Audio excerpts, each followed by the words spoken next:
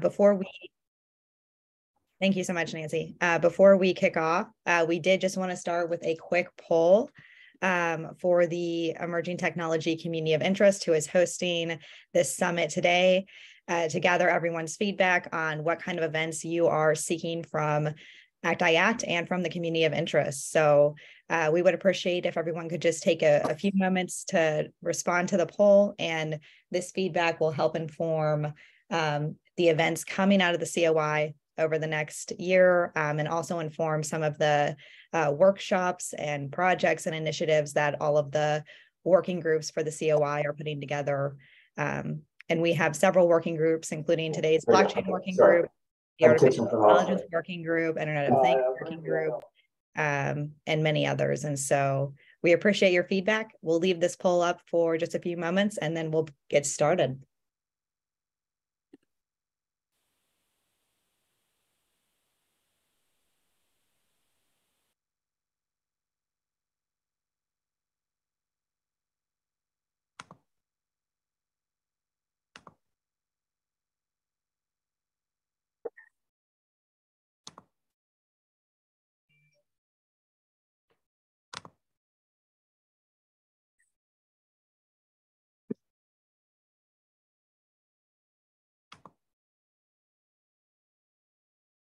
All right. Thank you so much, everyone, for your responses. Fred, I will hand the mic over to you. Yeah, one quick thing. Do we have a way to mute everybody, or can I ask everybody who I still see some unmuted microphones to mute your microphones, please? And then we'll start. Thank you. Okay, let's start. Good morning, and thank you for joining us for today's ACT-IAC Blockchain Use Case Summit. We appreciate everyone taking the time to be here with us. My name is Frederick Deveau, CEO of Prometheus Computing. I am the Industry Vice Chair of the Emerging Technology Community of Interest and co-chair of the Blockchain Working Group. I will be your host for today's summit, and I will be interacting with the speakers and you to facilitate the discussion. This event is part of our Emerging Technology Community of Interest use case series. It enables us to inform the work we do in our working groups with real-life examples. For instance, this working group I published a few years ago a primer to better understand what blockchain is or is not, and a playbook based on the GSA M3 playbook to lay out a framework for integrating blockchain-based solution within use cases. Now that organizations have more experience with regard to blockchain adoption, there is no better time to take a fresh look at the playbook and to go from an abstract series of phases and key activities to a more tactical approach specific to different domains within and across organizations. We will be kicking off the planning of the Blockchain Playbook 2.0 in the coming month, and we call on you to join us in this endeavor. We welcome problem statements from agencies who may be able to leverage the playbook. Without further ado, let's get started. Today, we have Carol House opening with a keynote to welcome everyone and share some insights on what we will be covering during today's summit. Carol House is an executive in residence at Terranet Ventures. She recently served as the Director for Cybersecurity and Secure Digital Innovation for the White House National Security Council. Welcome, Carol. Hello, good morning, everyone, and thank you so much. And thanks to the ACT-IAC community for inviting me to speak with you all today. It's great to be here virtually to share some thoughts that I have on shaping the future of responsible development of distributed ledger technologies and digital assets and the challenges that they face. So very excited about the content that you'll all be discussing here today. I'm really grateful for the opportunity, especially to showcase some of the issues that I've seen across legislative, regulatory, White House vantage points on cyber and emerging tech related to DLT, and also underscore just how excited I am and how I feel about the Biden administration and what the US government is currently doing to really lean in and examine and address some of these key challenges. So first, I'll highlight that there's an incredibly complex landscape of policy, legal, national security, economic, and technological issues that serve as the strategic backdrop and setting for blockchain and digital asset development right now. There are critical challenges that continue to present themselves in blockchain ecosystems around identity, privacy, discoverability, resilience, regulation. And these issues are not just the responsibility of one sector, both public and private sectors, both inside the United States and internationally, hold the capabilities and the responsibilities to help ensure the responsible development of these technologies and related assets. So neither government nor industry can do this alone. So today I'll share some perspectives on some of the most critical capabilities and responsibilities that can hopefully help drive the technological and policy developments for the future of DLT systems and create some interesting backdrop for the great discussions that are happening later today. And ultimately will help the space drive and realize the incredible potential of the innovative technology while also addressing the very real and present challenges and risks. So first, I'll address two things. First, really set the stage for the critical importance of innovation, including to support better government development and delivery of critical services to the public, as well as to drive U.S. competitiveness. And then second, finally, I will highlight some of the key challenges that I see related to blockchain use cases and solutions, which both government and industry will have to address through innovation and experimentation, through application of technologies, governance, and policy. So many of these were highlighted actually in GAO's technology assessment of blockchain last year. So very excited to see so many GAO speakers that will be featured later. Specifically, the challenges that I'll be pointing to will underscore cybersecurity and resilience challenges, standard setting and interoperability, workforce expertise, illicit finance and consumer exploitation, identity, privacy, and discoverability, and then finally, decentralization and accountability. So if you take away just one thing from my time speaking to you today, let it be that getting innovation in the DLT space right requires partnership and understanding on both government and industry sides. So first, I mentioned I would really speak to the story of innovation. Innovation is a core feature and sits at the heart of the US economy. Innovation drives how we generate jobs and opportunities, how we seek and grow new industries, how we, the United States, maintain global economic leadership and competitiveness. However, we also know that responsible innovation does not mean unchecked technological advancement without regard to implications for society's security and democratic values. On the government side, those capabilities and responsibilities often take the form of the government playing as regulator and enforcer of against unsound and criminal practices, enabling broader industry and government advancement through setting standards and supporting research and development, as well as through promoting trade, education, and adoption. So each of these roles from the government is critical. The Department of Commerce spoke to each of these and the criticality of consistent public-private sector engagement and coordination in the recently published report for responsible advancement of US competitiveness in digital assets and their underlying tech.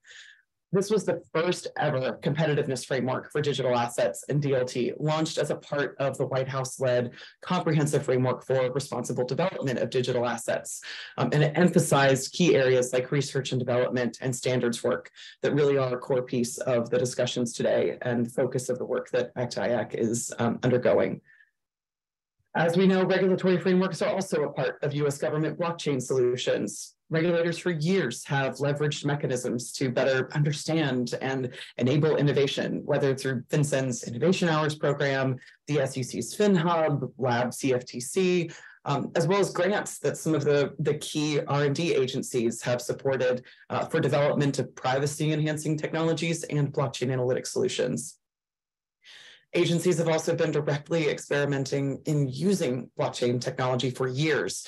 I remember fondly a few years ago when colleagues at HHS received the first ever US government ATO, or authority to operate, for blockchain systems. The DoD is experimenting with IBM on use of blockchain for defense supply chains, OPM exploring blockchain solutions to support cross-agency HR functions. There's a lot of different experimentation and innovation undergoing right now across the interagency. The US government has also announced some supporting R&D efforts related to DLT recently as a part of that White House-driven effort. For example, the National Science Foundation just committed to build a digital assets research and development agenda, as well as to back research that supports digital systems that are usable, inclusive, equitable, and accessible. I think that's huge for there to be a comprehensive, coordinated research and development agenda driven by the NSF, but working with all the other R&D agencies and also with the White House, including the Office of Science and Technology Policy. In this year's US government multi-agency research and development priorities memo, the White House also listed financial technologies, which they previously outlined in the critical emerging technologies list to include digital assets, distributed ledger technologies, and digital identity infrastructure, all as priority technologies for agencies to collaborate on R&D efforts. So there's a lot of impetus behind establishing this area as a policy priority across the interagency. And I really look forward to seeing what fruit is born out of those efforts and establishing this as a real priority.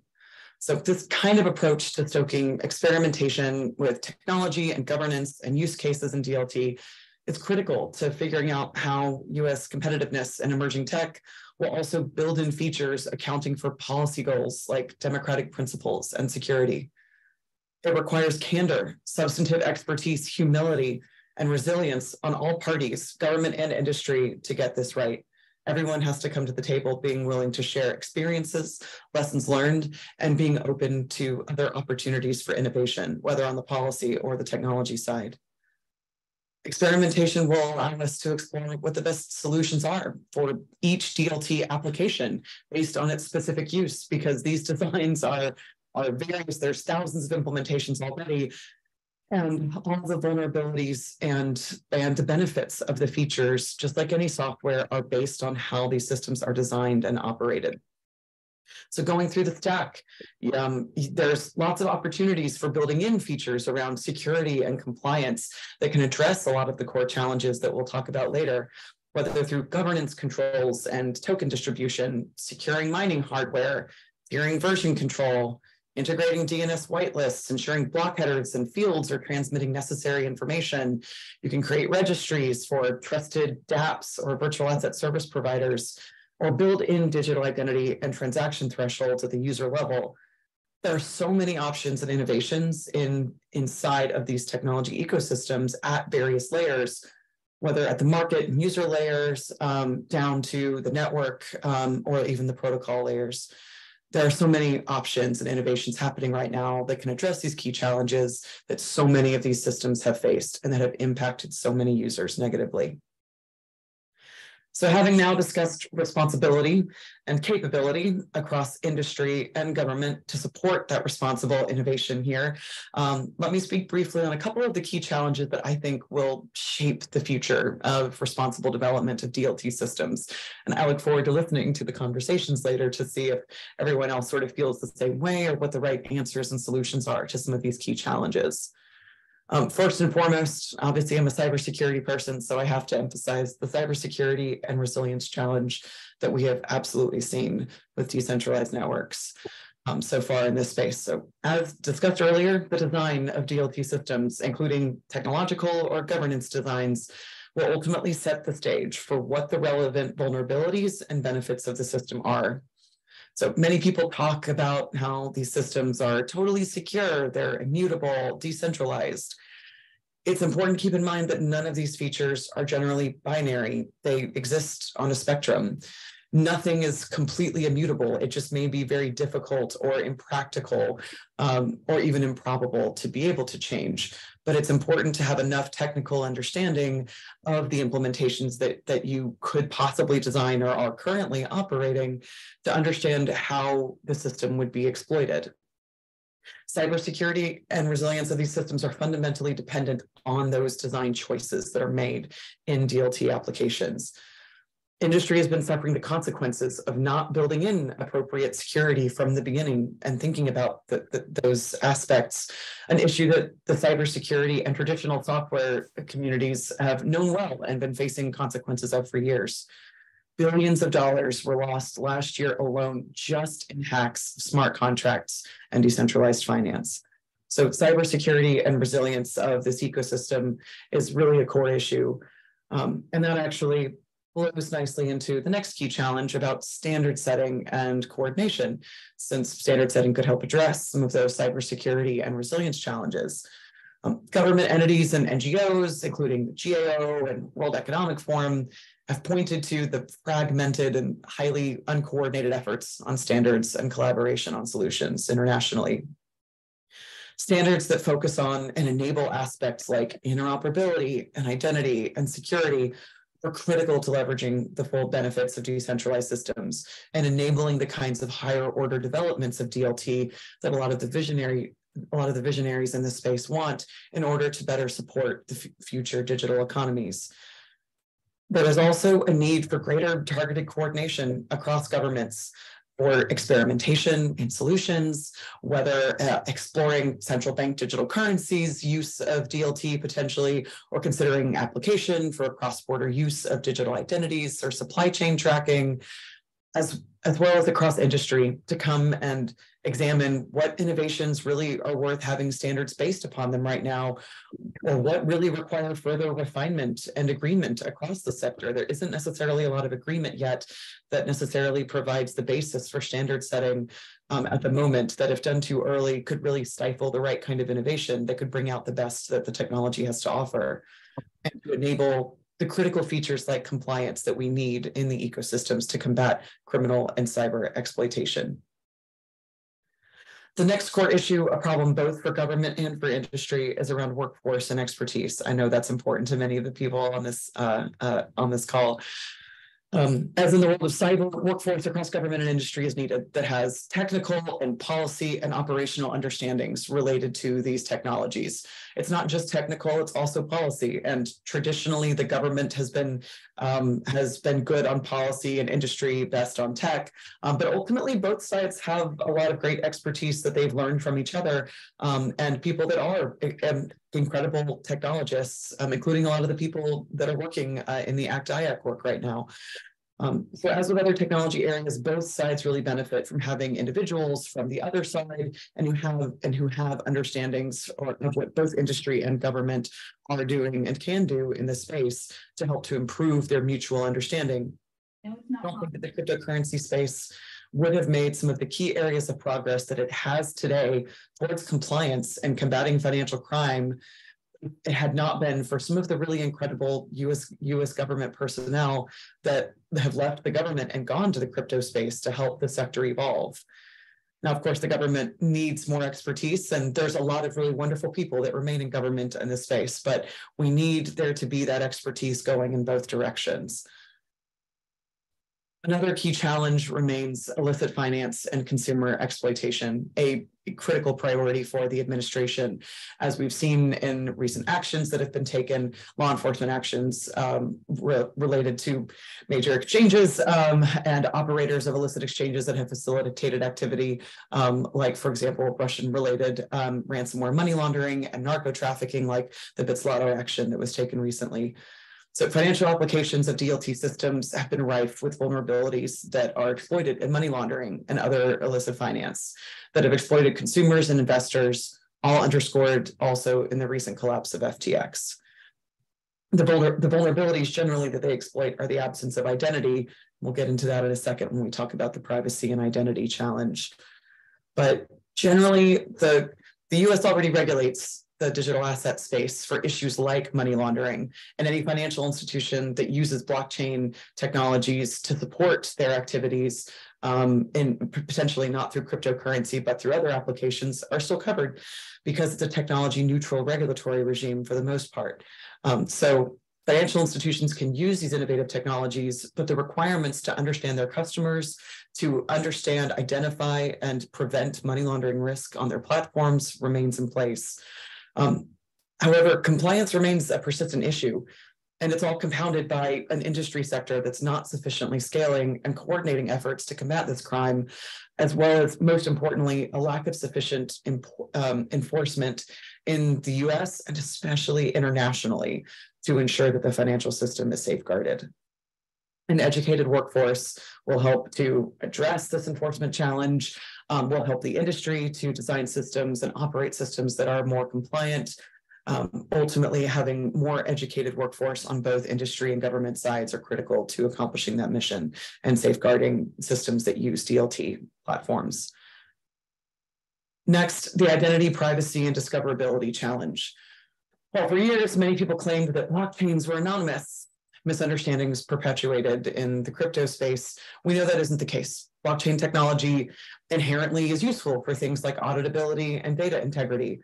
It's in fact other features of these systems, like the absence of building in critical identity or financial systems to defend against things like fraud and sanctions evasion, or even the implementation of obfuscating encryption on top of the DLT that can make crypto pseudonymous or anonymous. While many discuss the benefit of public ledgers, to many, the public nature of the ledger, especially if broadcasting one's financial transactions, is a bug, not a feature of systems like Bitcoin, and would certainly be a concern in the context of other applications like, for example, healthcare or digital identity. These applications are made even more complex by the fact that DLT applications can enable both value and information transfer on the same rails. And value and information transfer generally take very different approaches to identity information that should be available and discoverable to prevent exploitation. We don't feel the same way about identity being available in financial systems as we do in internet activity and information. To get blockchain use cases right, they will have to account for appropriate features of privacy, as in data that is discoverable by certain parties under certain protections and permissions, anonymity and discoverability. All of these must strike the appropriate balance. And then finally, a really key issue, and I'm curious to see how folks talk about it later for the future of DLT systems, is around decentralization, personhood, and accountability. In this closing thought and closing challenge, the most critical issue in DLT and decentralized networks is really around ensuring proper accountability. One thought leader in the space I heard took issue with the framing that DLT systems are ones that are trustless, saying that that's not really accurate. It's just a redirection or a choice of where your trust is, as in trusting smart contracts or software instead of people or institutions. We've seen too many instances of decentralized systems that are exploited for their lack of accountability, like in the hacks that I spoke about earlier. I expect the US government will continue to take actions to enforce such accountability in the DeFi space, to include likely more actions like the UkiDAO action CFTC took last year.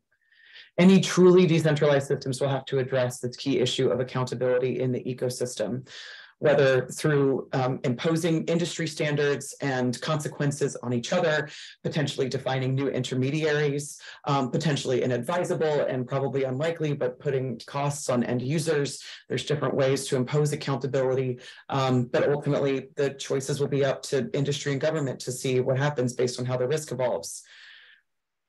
And they'll have to address this risk issue of accountability because they're either regulated already and required to do so, or simply because they'll have to establish accountability to convince consumers that their systems are worthy of use and that users will have recourse if their assets are stolen.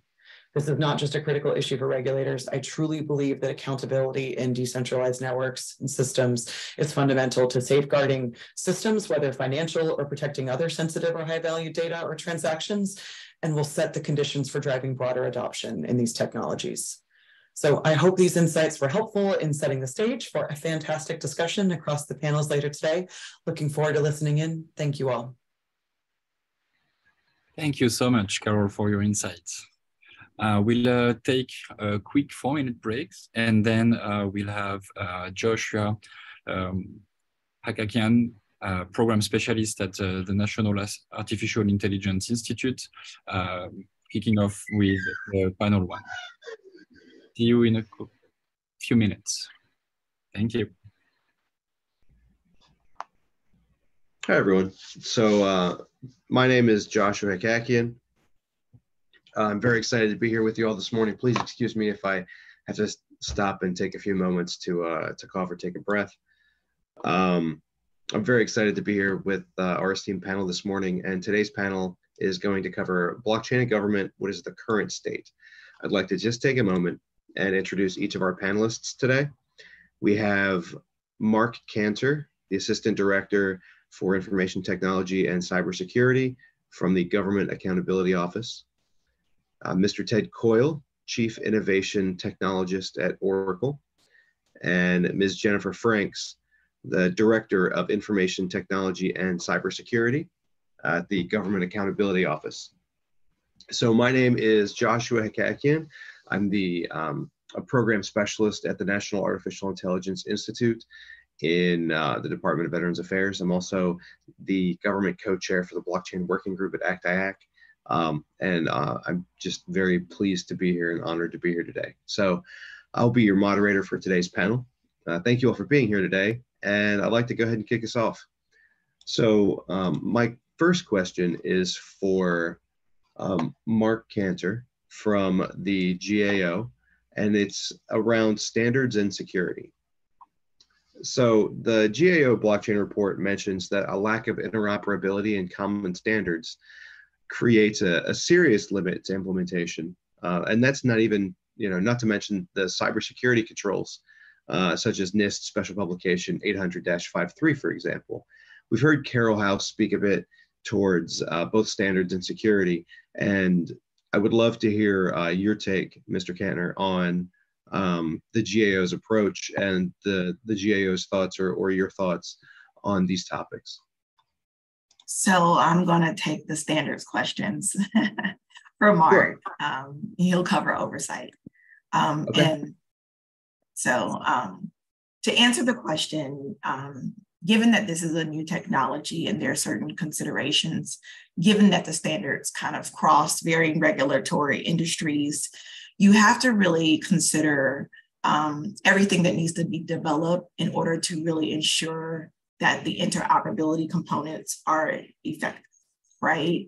And this would also include the implementation of data security and even the privacy-related controls that are going to be used and needed in order to manage the systems that support the full blockchain ecosystem. And then if you think about the other side of things, in large, this framework, there are standards that actually already exist that would help us to move towards this policy-driven direction that we're actually seeking. So if you're considering like the software design lifecycle that we already know exists for supporting system and application lifecycle needs, there's a crucial upgrade path that all the systems and the applications must complete in order to maintain the full application that is needed to comprise their work. And this is foundational for every lifecycle design. So system owners and integrators would need to really consider not just what it is today, but then how the lifecycle of those applications are actually designed, and then what will be needed for the full duration of their lifecycle of their environment if you're really wanting to conceptualize the full blockchain.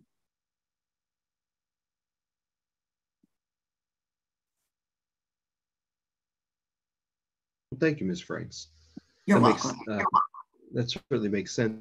What are some good pathways that maybe our folks in industry or academia can help government to try to, sort of spur development in the setting of standards and some of the security concerns?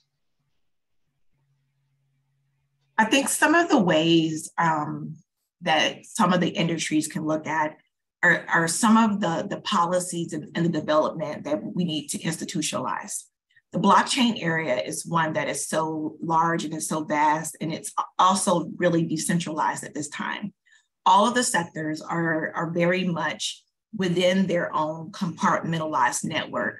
So we're going to have to create policies to really bridge all of these sectors together to figure out how do we streamline the necessary policies to communicate across the sector so that the academics and the governments, the state and localities, all of the non-financial institutions and the financial institutions have a way to actually streamline the necessary communications that are going to be needed to create this interoperable approach so that as we're communicating across the different segments, that one industry is not having a leg up across the other industries, that we're able to actually seamlessly be able to really standardize some of the operating procedures.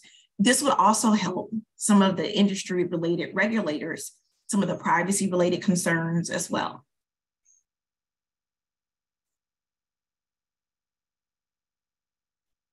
Thank you, Ms. Franks. So Ted, Mr. Coyle, I'd like to bring it over to you. Thank you as well for being here. So I wanted to talk to you about education and undefined benefits and costs. So you are our industry person on this panel, and what we've sort of seen is that one of the barriers to adoption has been identified as a limited understanding of the technology, the architecture, options, solutions, etc. Much of this technology and structure is so nuanced that even folks who are accustomed to this space can struggle to simply find the right question to ask. In your experience, have you and/or Oracle been able to approach and address this knowledge gap when connecting with folks in the federal space, whether they be end users, technical folks, policymakers? And are there any resources that you use as a baseline for this type of process, whether it's some sort of blockchain introduction manual from Oracle or referencing the GAO report, the ACT-IAC primer and playbook? How have you been able to approach and address this knowledge gap, Ted? Hey, Josh, good morning.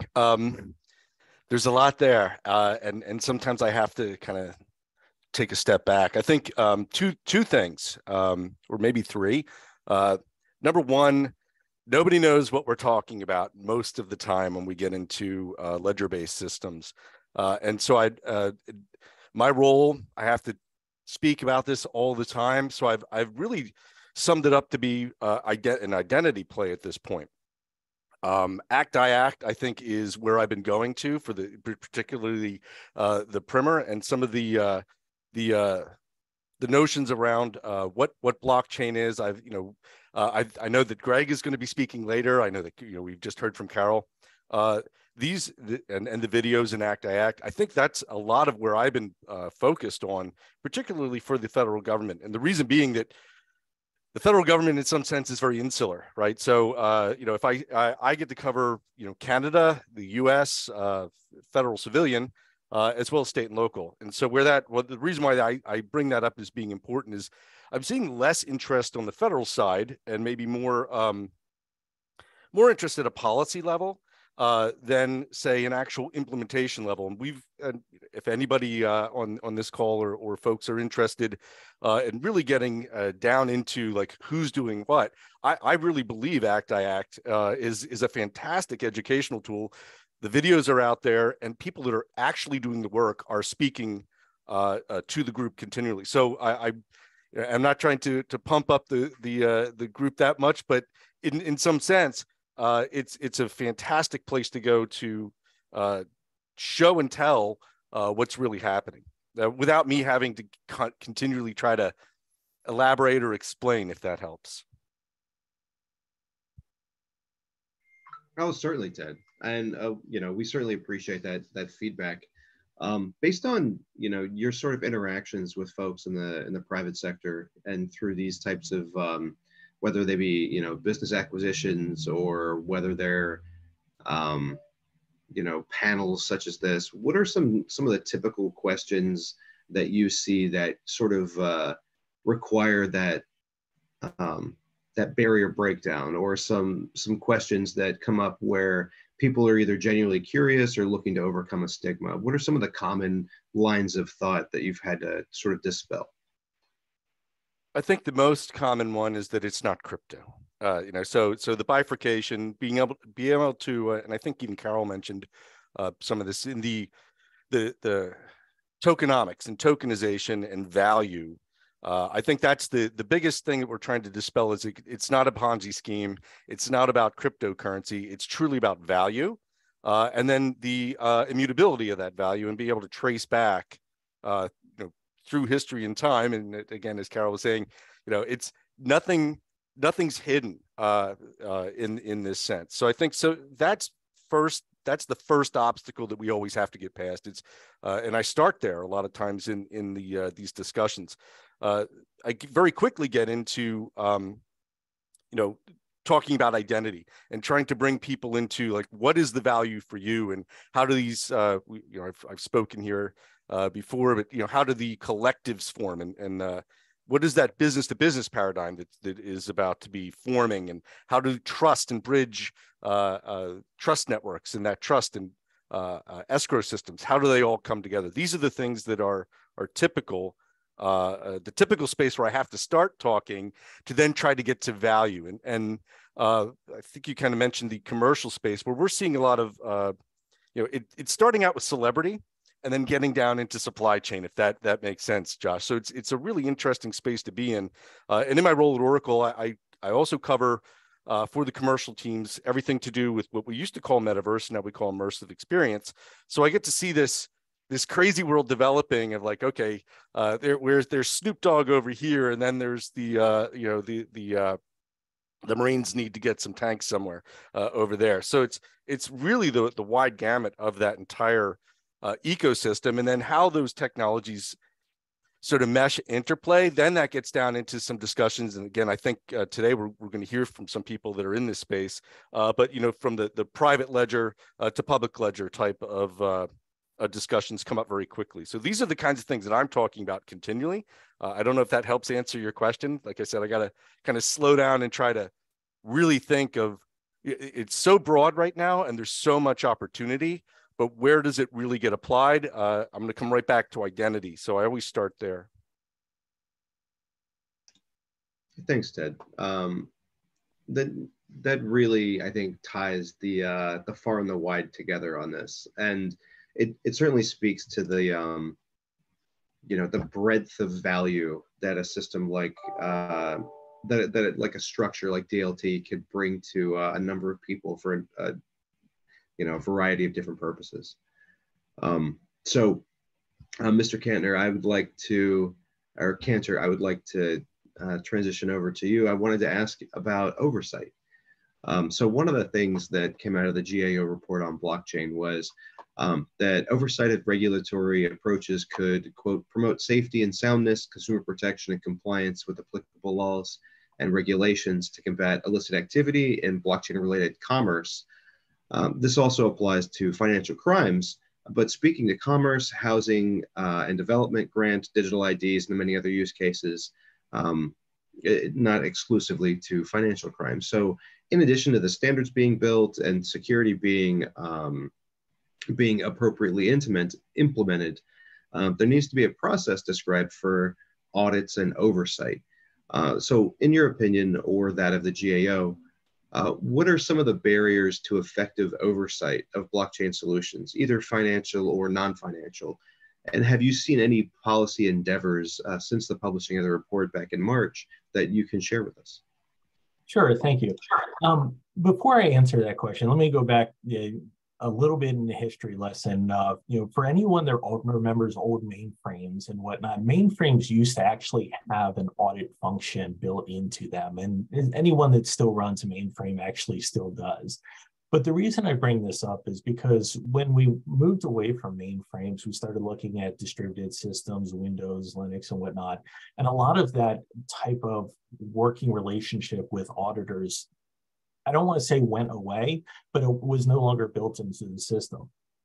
Fast forward now to the blockchains, and the blockchains actually have an inherent function because of the integrity of the data that really brings back a lot of those functions for auditors. So when we're talking about understanding what a blockchain is and what it isn't at all critical levels, really we have to focus on the financial managers, the IT managers, and supply chain managers, really just to name a few of the people that are really working on this problem of how do you integrate this? How does it make it auditable? How do you make the integrity of the blockchain and keeping it, in line with the necessary, internal controls of a system or an application? So a lot of these type of things are certainly being worked on and considered, in a lot of different partnerships. There's partnerships between government and private industry. Private industry certainly is working on it. including JFMIP, which is a principals organization consisting of GAO, OMB, OPM, and Treasury. And just kind of fast forward a little bit, we are releasing a product probably about summer of 2023 that really details the integration of what smart contracts are for grant case usage in the federal government. So it will be an eye opener for how all of this works and how we need to really think about it. Not only from just an integration side, whether the system's being built from ground up, but also, as you were mentioning, the policy aspects, the personnel aspects, and just how those payments can be auditable. But when we were talking about other things about blockchain and auditing, things to really consider when we're looking at integrating these systems and how do you make oversight is really as Jennifer had spoken and as the keynote has spoken about these systems and applications requiring an effective configuration management process. Really, one configuration error can have a systemic effect on all the data that's in the blockchain. So it really takes an active coordination from those financial managers, from those systems and policy people when they're integrating the system to really understand what it is they're integrating, and certainly, hopefully, no errors. Because once an error happens, you can certainly see the errors, and it makes it, I would say, easier to identify the errors, but it doesn't actually help the person that may have missed a payment or a miscalculation, because after all, there's certainly a misnomer because it's on the blockchain, it must be correct. Well, blockchains are certainly programmed by humans, so therefore, if something goes wrong with that programming, the effect could be greater. So there's a couple of different things that we really need to consider as we go into the auditing side of it, but also we really need to focus on the financial managers and the internal controls when we're thinking about it from a permissioned or a private blockchain.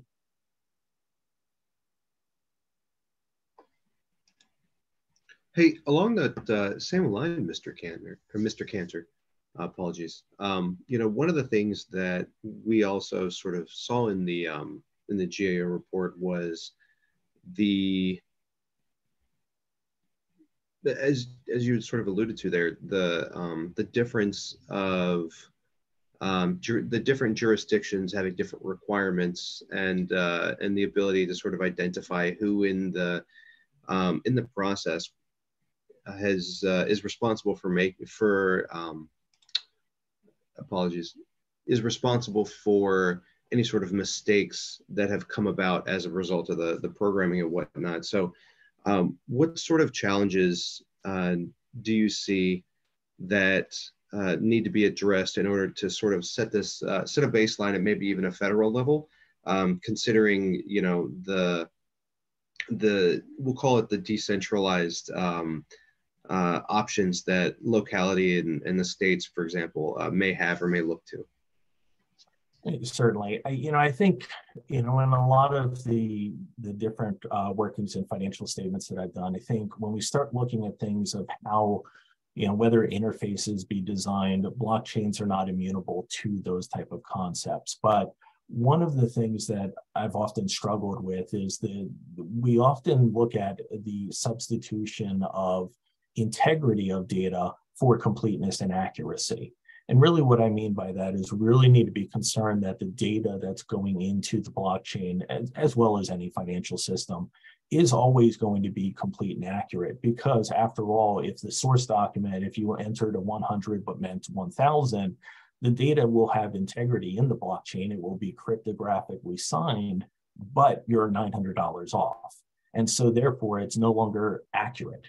And the effects that could be felt along those systems. So when we think about different jurisdictional requirements and we think about different policies that really need to be integrated for the use of blockchains, we really are putting more emphasis on the computer programmers and the cryptographers, that they really understand whether it be internal control, supply chain management, whatever it is that they are programming to, and all the standards that those may be originally beholden to for those, whether it be jurisdictional or whatever areas of emphasis that the blockchain will be utilized for.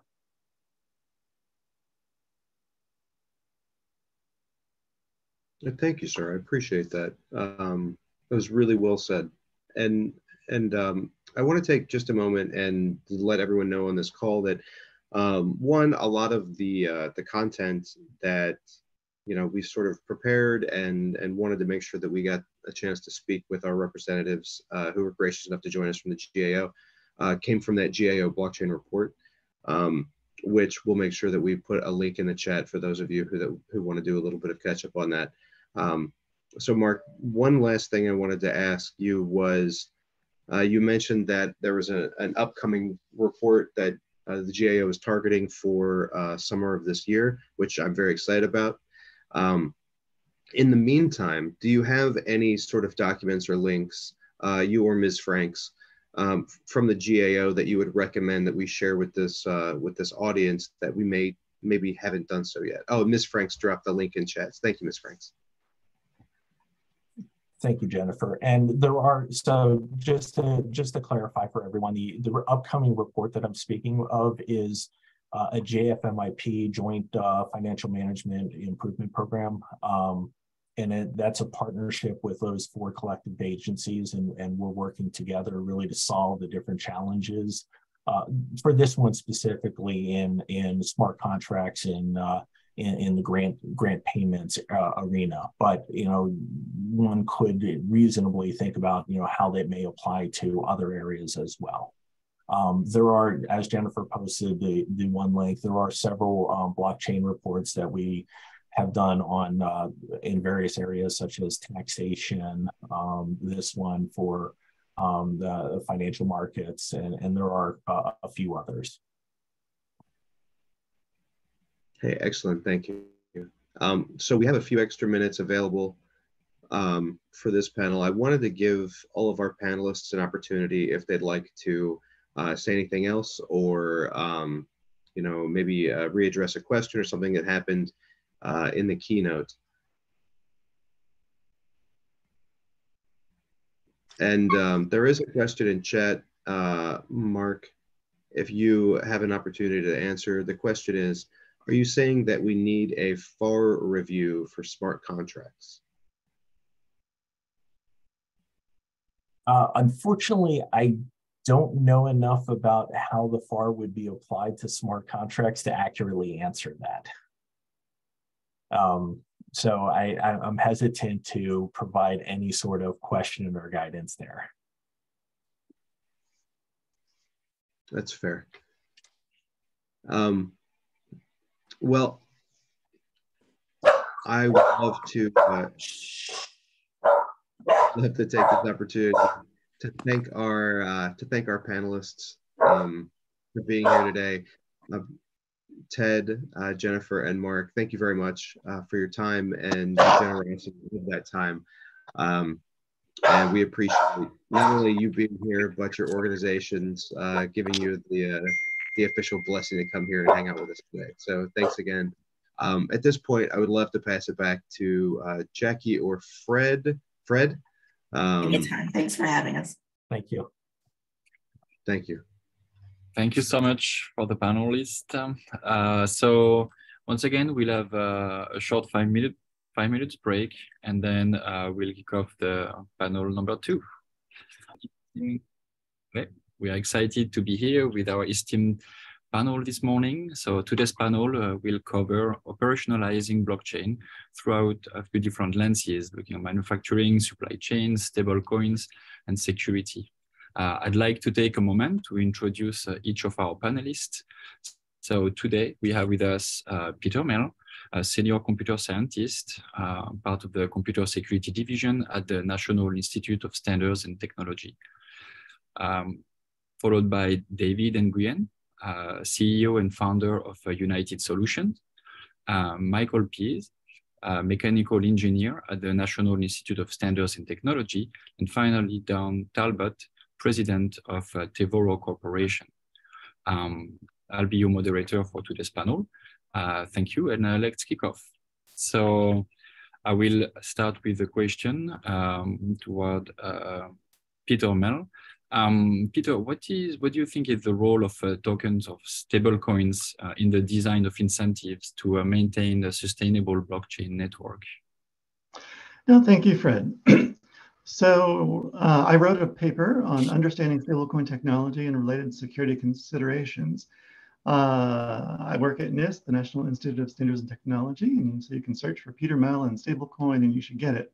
So my comments will reflect that. So a financial platform can't succeed in supporting general commercial activities if the currency used doesn't have a stable value. So to maintain a sustainable blockchain network, you need stable currencies. Stablecoins provide this. Traditional cryptocurrencies, by their very nature, don't. So they're native cryptocurrencies linked intrinsically to a blockchain. There are token-based cryptocurrencies that are managed by smart contracts. And again, they have no intrinsic value. They can go to zero, and many do.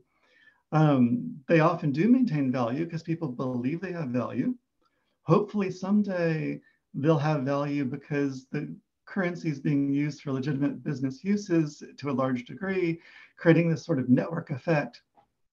And that is a hope for the future, but with no intrinsic value, like a business would have intrinsic value, the coin prices fluctuate dramatically. And so because of this, stablecoins were introduced.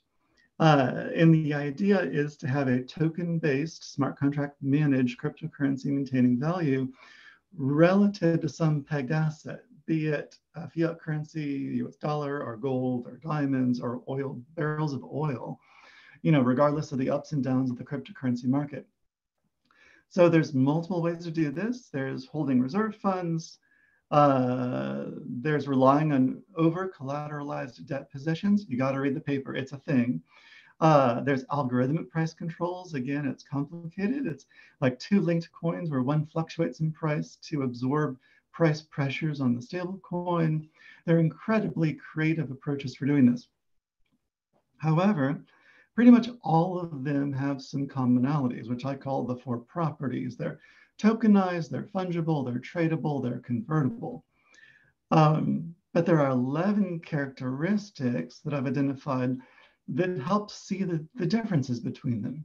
So they really vary by the number of coins, between 1 and 3 coins, for example, custodial type, management type, their approach for automation on the blockchain, when and how do they mint and burn coins, what collateral do they use, what collateralization level do they use, are they partially collateralized, fully, over-collateralized, what's the stabilization mechanism, do they depend on outside oracles, can they be instantiated on multiple blockchains, are they stuck on just one, and what's the accessibility for regulatory influence on the coin. So if you take these 4 properties and 11 characteristics and you look at the top coins by market cap, you end up with sort of a taxonomy of architectures where there's fiat currency backed, there's cryptocurrency backed, there's non-currency asset backed, there's the algorithmic with no collateral, there's hybrid approaches, there are private institutional approaches. It is amazingly complex. When I started my research on writing an overview of stablecoin technology, I really thought it would be boring. I didn't think there would be much to say. And boy, was I wrong. It's actually an interesting field.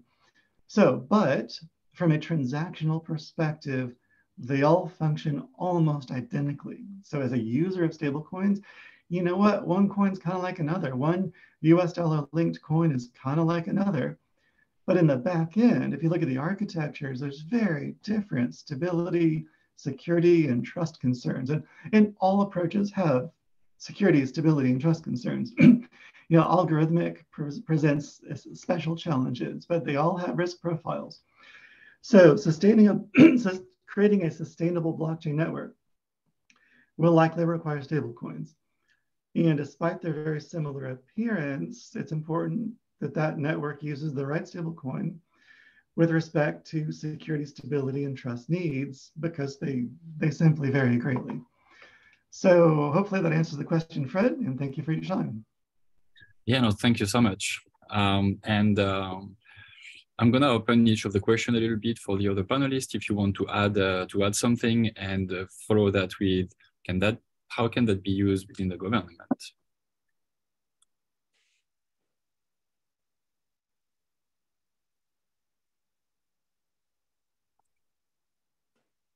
Anybody wants to follow that?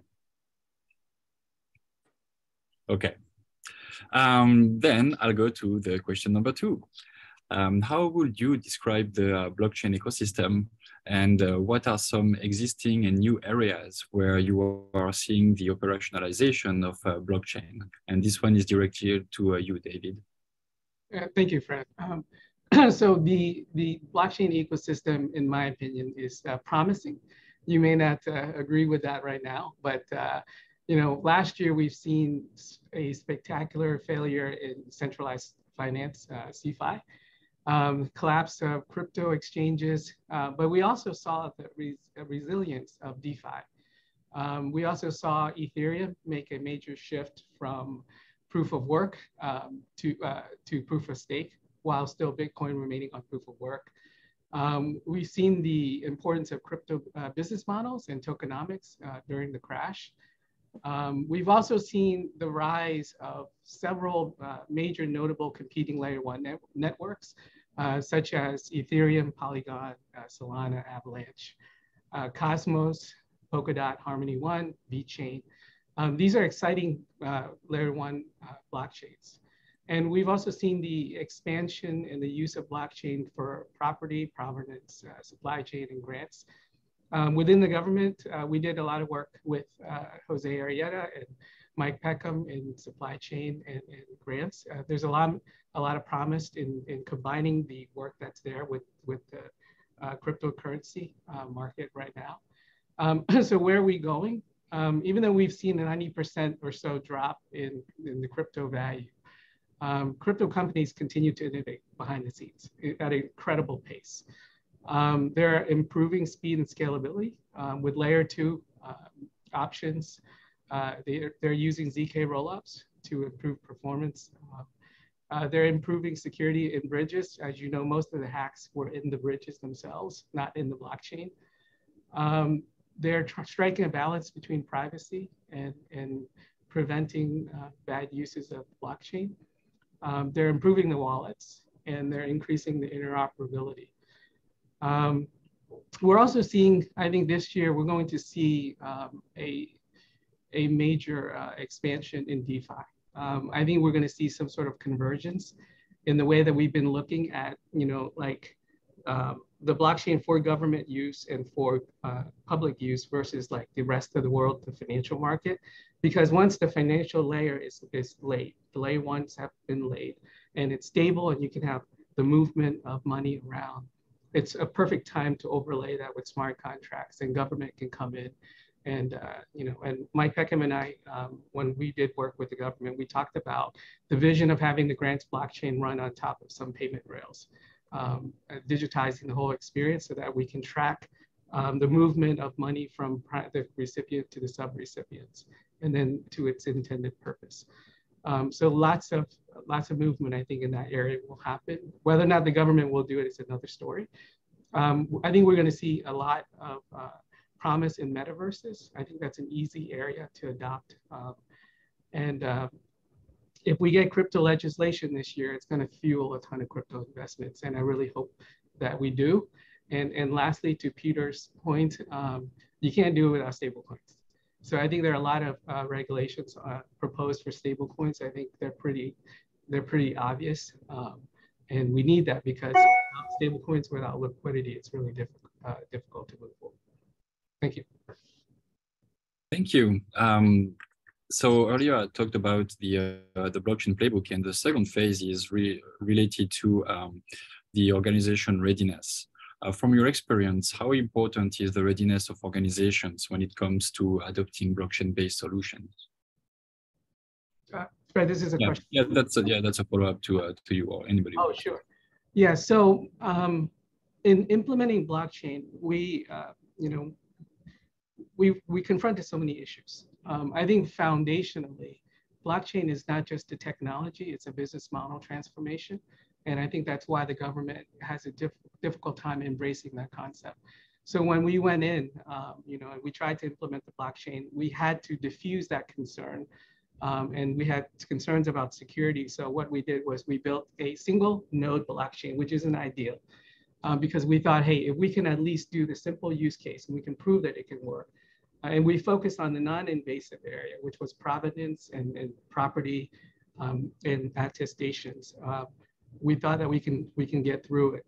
But unless I think the government or any organization adopting blockchain understands the profound implications to the business model by removing the intermediaries, it's really hard to fulfill the true promise of it.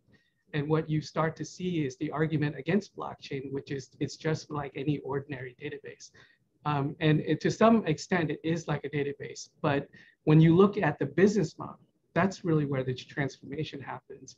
It's a way to connect and rewire the business and connect it to an ecosystem that has not, that it couldn't before. So I would say that's one of the first things. I think in order to fulfill the full vision of blockchain, we really need legislation. We have no choice because the value that you gain from blockchain is driven by the finance and the economics. And if you can't bring crypto into it, and you can't merge smart contracts with the crypto and economics, how will you justify the business value of implementing a radical transformation as blockchain? And until the regulations make it safer for people to put money into the crypto market, you'll have small investments. You may have few firms with multi-billion-dollar investments, but many will generally be small. Once you get that legislation in place where it's safer to do that, I think we're going to see an explosion. So back to you. Thank you. Michael, in terms of blockchain's development, what are some examples, use cases that are making good use of blockchain? And then what should organizations consider when moving toward operationalization of it? That's a great question. And I might be bringing a slightly different use case perspective. In my research, we've been finding that blockchains and distributed ledger technology are very flexible and can provide several key capabilities, such as immutable records, decentralized information sharing, and non-repudiation. And these capabilities can be leveraged for organizations to support use cases around supply chain management, including product traceability, provenance, authenticity, and supply chain dependencies. I was recently part of a team that engaged in a multidisciplinary community of interest research effort to gather the current needs and perspectives from industry on the use of blockchains and related technologies to support supply chain manufacturing, supply chain traceability. We published a white paper, it's NIST IR 8419, summarizes this information and goes into detail about multiple projects that industry shared with us and some of their lessons learned and some of the issues and opportunities that they identified for the implementation. For example, one of the projects was a manufacturer that was encountering a number of growing issue where they were receiving non-genuine and non-compliant parts that they were then using to support their automotive and consumer electronic customers. And so these parts were causing like a negative impact on their business and brand. So they implemented a secure traceability solution to address the problem and used blockchains to create provenance record data with their supply chains, with their supply chain vendors to address the problem. Another one was a MetaLedger project that was conducted in response to an FDA request for addressing the requirements in the Drug Supply Chain Security Act. And for that effort, the compliance meant having package level traceability and interoperability among multiple ecosystems to enable tracing. There was a very comprehensive report that was published by MetaLedger and is referenced in our 8419 report. Utilizing these blockchains to support supply chain traceability is like we've been hearing, there's a lot of different ways that blockchains can be used to support our economy. This is just yet another one. It's a little difficult to just summarize what organizations need to consider when moving toward blockchains. Like we were talking about, there's technical and non-technical challenges. So, whether it's federated identities or determining what transactions will be stored in the blockchain and what architecture they're going to be using. I think one of the things that organizations will probably need to address is data. And data is a key aspect in these efforts. But an important point is that not all data can or should be stored in the blockchain.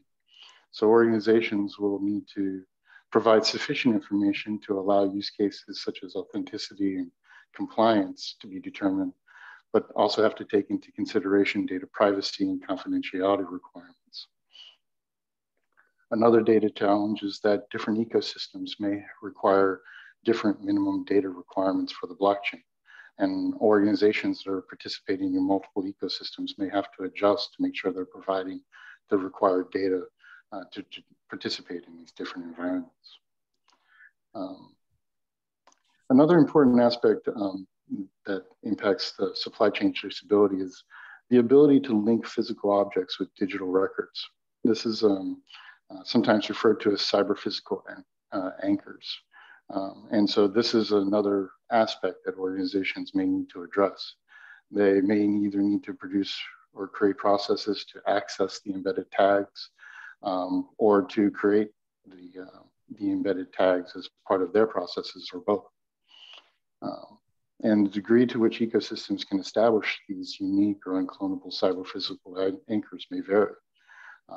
For example, we can probably place cyber-physical anchors on a computer chip, but how do we create similar type of anchors on like produce or bulk items?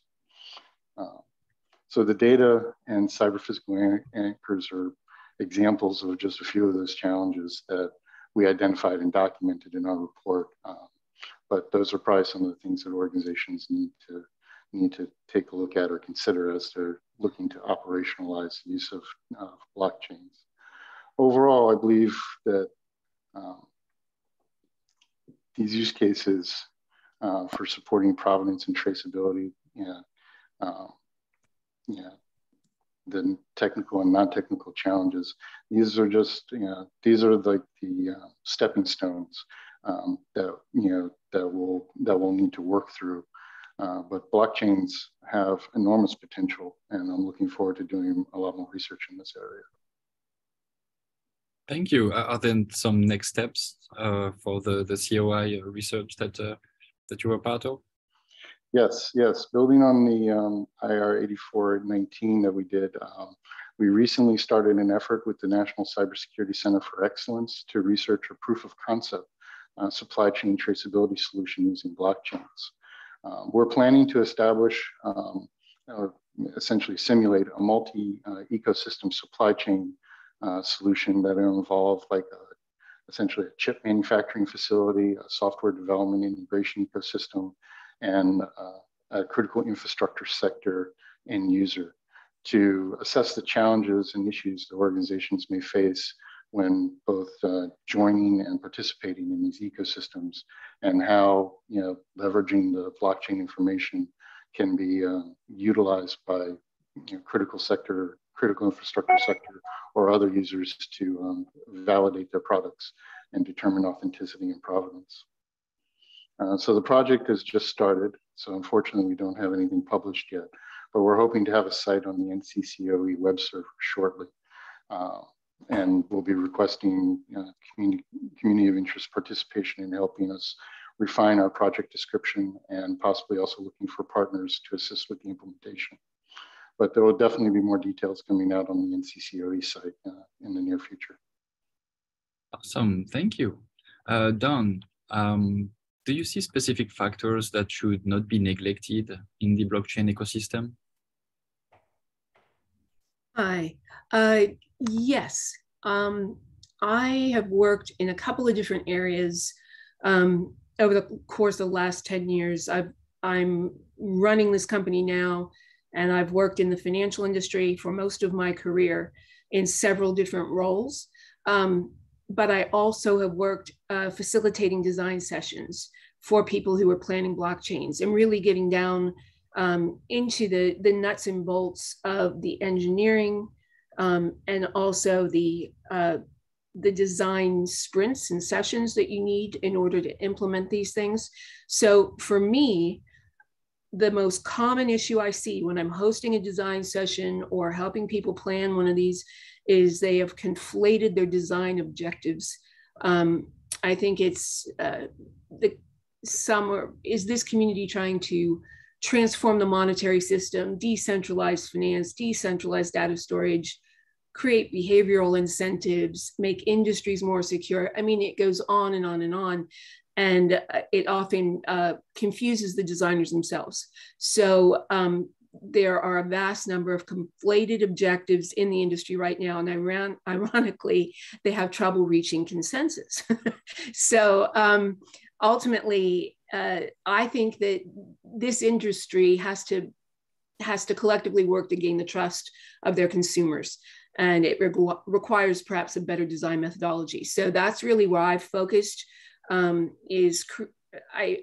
am upset by the piecemeal automation that's been going on, particularly in financial applications in blockchain. I think that it's easy to pick off the low-lying fruit and somehow miss the system dynamics that dictate the behavior at an aggregate level. So that's really where I'm honed in on. And I co-authored a book on this topic, and it really gets into the concept of governance and how to enhance the design process to include something a little more sophisticated in a way, a little more technical. You can still sketch it on the back of a napkin, but what we're trying to do is take into consideration in an organization like this, the government is very interested, as Carol mentioned, in going after, illicit finance and consumer exploitation. When the financial community talks about self-governance, they are focused on something different. They're focused on the quality of the product they produce. So if we're sitting here talking about Web 3.0 and how we are going to decentralize data and shift the focus or the power base away from aggregating all the data, I think it's also important to think about shifting the focus of behavioral, sort of monitoring these systems, not targeting the customer, but targeting the product. So if that makes sense to you, that's what we're working on. So for decades, consensus was already included in the financial industry. And so we're working to bring something into existence that allows you to capture the fact that self-governance can be applicable to both man and machine, because ultimately, if you look at the participants in these systems, they utilize bundles of algorithms, that, whether it's a bot using them or a person using them, that's what we're managing. And if you take a step back in abstraction and start to look at these as behavioral classifications, you come up with a better way to govern a financial system. So we're really doing behavioral classifications, and we did a case study on an exchange, and we're working really hard to get the methodology and the case study out to people as quickly as possible so that they can take it and run with it. But the core of it is coming up with, it's called a combinatorial optimization standard. And what that allows you to do is come up with something called an incident matrix. And I know that sounds a little bit geeky and mathematical, but an incidence matrix is very familiar to any computer scientist. And what it allows you to do is hand that to a legislator or a regulator or a board of director member and say, here are the ways that we have promoted consensus, cooperation, and put up guardrails against collusion. This is our self-governance mechanism. And if changes are made here, here, or here, you can see the other places where unintended consequences may occur. I think this will really help enhance transparency in these exchanges and help give consumers more confidence. I think it gives legislators and regulators a roadmap, and I think it helps in just corporate oversight. So that's just one area. That's one area where I'm kind of focused. But there are other areas. I think that there's a lot of work that still can be done on smart contracts. We all know that, dynamic exception handling isn't something blockchain handles very well. So I follow projects like Obsidian to make sure that there are, more sophisticated, perhaps, contract languages coming into existence and how those emerge over time. I think that one came out of Carnegie Mellon. But yeah, there are definitely pieces of this that I think can become more sophisticated from design all the way through to implementation. Thank you very much. Yeah, so how do you see then the blockchain evolve with what was talked about when it comes to operationalizing the technology? When it comes to operationalizing the technology? Yes, I think that where we're headed, if you look at the speed at which AI is now being launched and embraced, I think that we are going to end up having more autonomous systems being operated by artificial means. And I think that the beauty of this kind of approach to creating behavioral structures and segmenting algorithms, whether they're human or computerized, you end up finding a way that those two can converge operationally and still remain auditable, and still provide some level of confidence to the people who actually utilize them. So right now, if you look at finance, they're evolving due to a shift in the perceived benefits of capitalism, public faith in human oversight. Pieces that were always handled within one corporation are being splintered off. We've got even tokens, money, are being created by traditional sort of quasi-banking structures and just regular companies. These are all being unbound and being recombined in new ways. So I think that having an oversight structure or self-governance structure that allows you to monitor for collusion and cooperation is probably the best way to solve this. I'm not smart enough to come up with all of the answers to this, and I listen to my co-panelists here who have all kinds of ideas on how to segregate it, how to analyze it. The beauty of the old financial system, and it was not, we know it's not perfect, but one of the pieces that was beautiful about it is that the self-governance mechanism, when you put it together in a mathematical formula, is fractal. It can be replicated. It welcomes as many participants into the system as you would like. And it means that anyone with a new idea can enter the system, propose their method, and compete to see if they have a better track record at producing results. And that, I think, is an intriguing concept. It's an intriguing way to go about building these things, because trying to get the entire solution before you launch a market kind of defeats the purpose of the market. You're supposed to have competition there.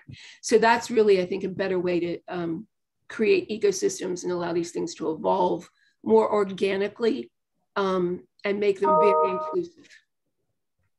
Thank you so much. Unfortunately, we're getting to the end of our panel, but I wanted to give all the panelists a couple of minutes if you had any closing statement or thing that you wanted to add. We have about 2 minutes.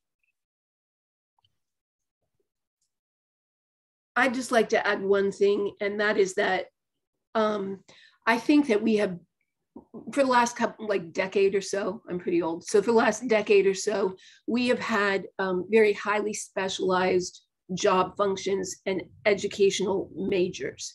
And I think that blockchain is forcing us to maybe think of whether it's time for a new Renaissance era. We need to be able to cross over some of these disciplines. And when you put together a blockchain operation, you really have to start thinking, we can't just keep picking off automating the low-hanging fruit.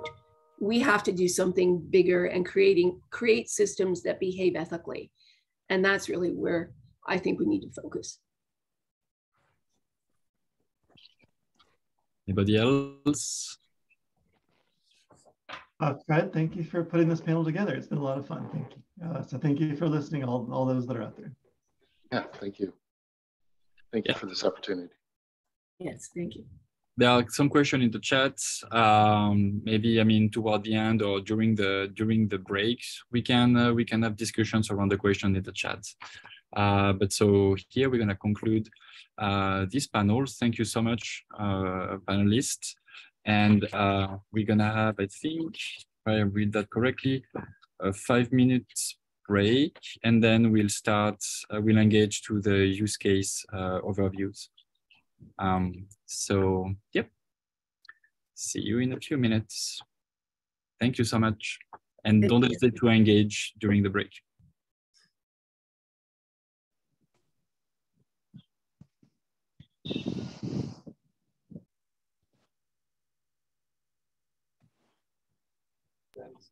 Thank you very much. So let's see. So now we will now begin our use case presentations.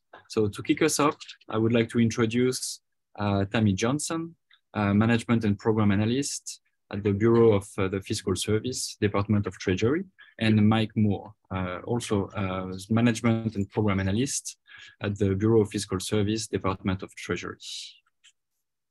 Thank you.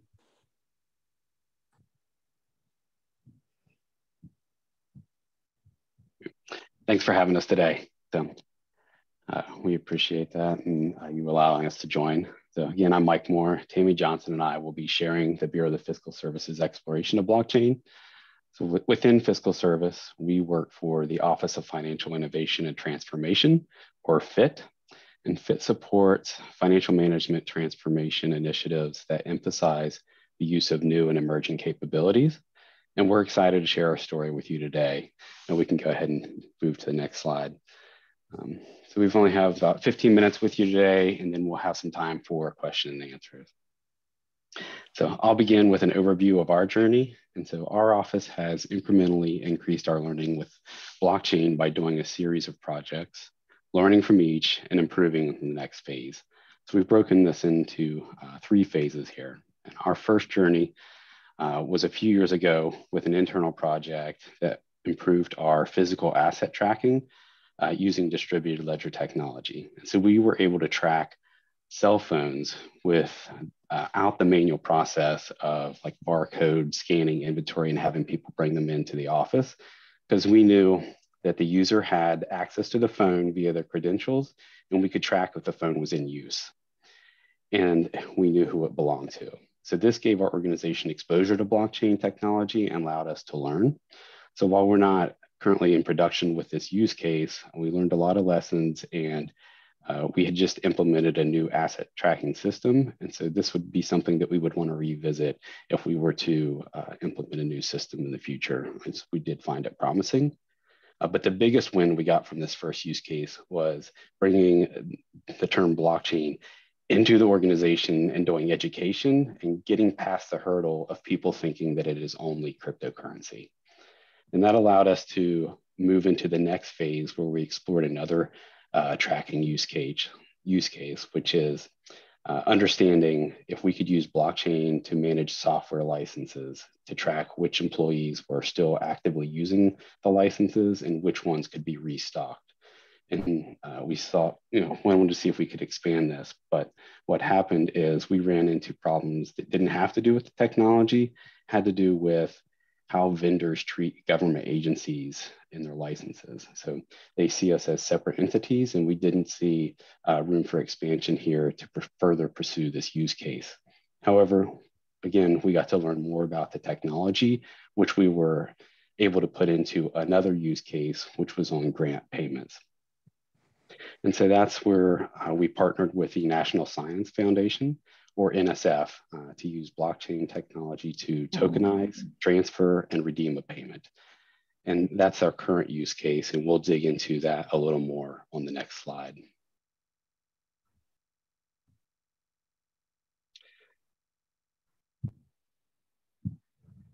So one of the reasons that we explored the grants use case is because of well-known pain points in the process. So each year, various federal entities send out billions of dollars in grants, and recipients often use the money to distribute their own grants to smaller sub-grantees. This money must be tracked as it passes through each organization, And a lot of time is spent reporting and doing paperwork for the grant recipients. And so there's a lack of transparency after the funding goes to the prime recipient, and there's burdensome reporting that's involved for all parties in the process. And so we wanted to see if we could improve this process. And something else that happens here that we want to make sure we point out is that in the grant process, if you have a researcher that's doing burdensome reporting, it takes away from the time on the actual research that they're doing for the purpose of the grant. So, someone in layman's terms could be working to cure a disease, and yet they're spending time on burdensome reporting. In our opinion, if we can reduce that burden and increase the transparency, it's a win-win for all parties involved. So this project essentially turns grant payments into digital tokens that represent actual money. The recipients can either redeem the token with government agencies for cash or divide it up and distribute it to the sub-grantees who could do the same. And so, again, the lack of transparency and the burden of reporting are two of the key categories that led us to this use case. And rather than have me talk about it, if you could pull up the video on the next slide, we created something that's a little more exciting than listen to me talk. So I'll pause here for a second if you're able to play that for us.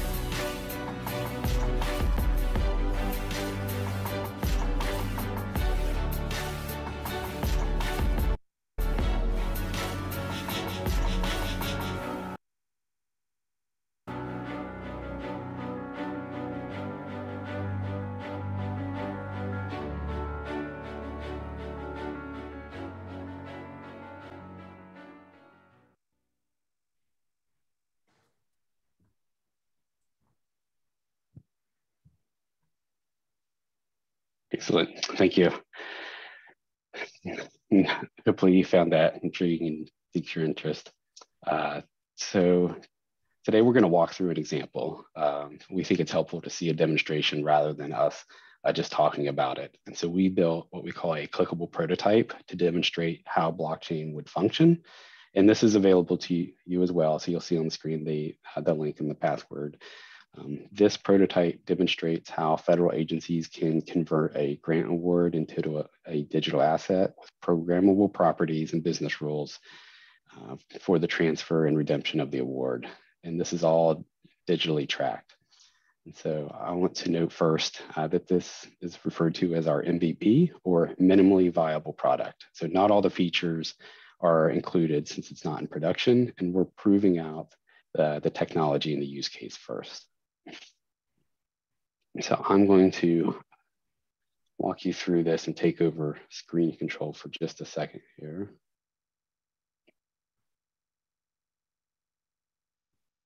And while Mike's doing this, what we're showing here is the user interface that we've developed for the MVP, and then behind it, the transactions are being posted to the blockchain and also to an external database, because we're not keeping all the data elements on the blockchain because we were thinking about the long-term performance of it.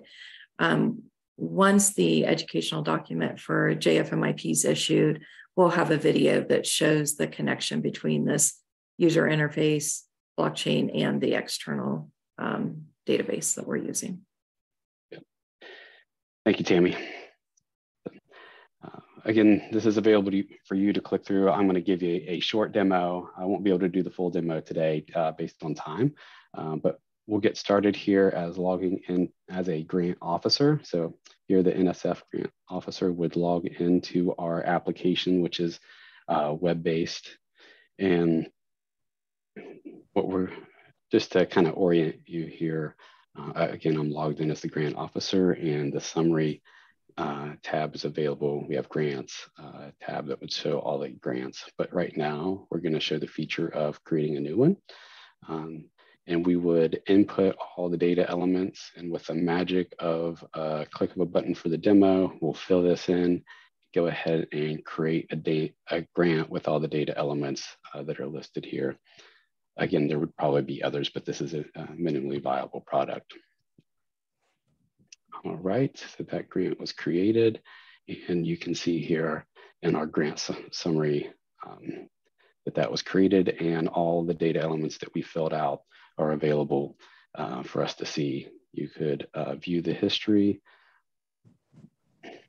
and we are going to move on to the prime recipient, which is the College of Charleston that we prepared this for.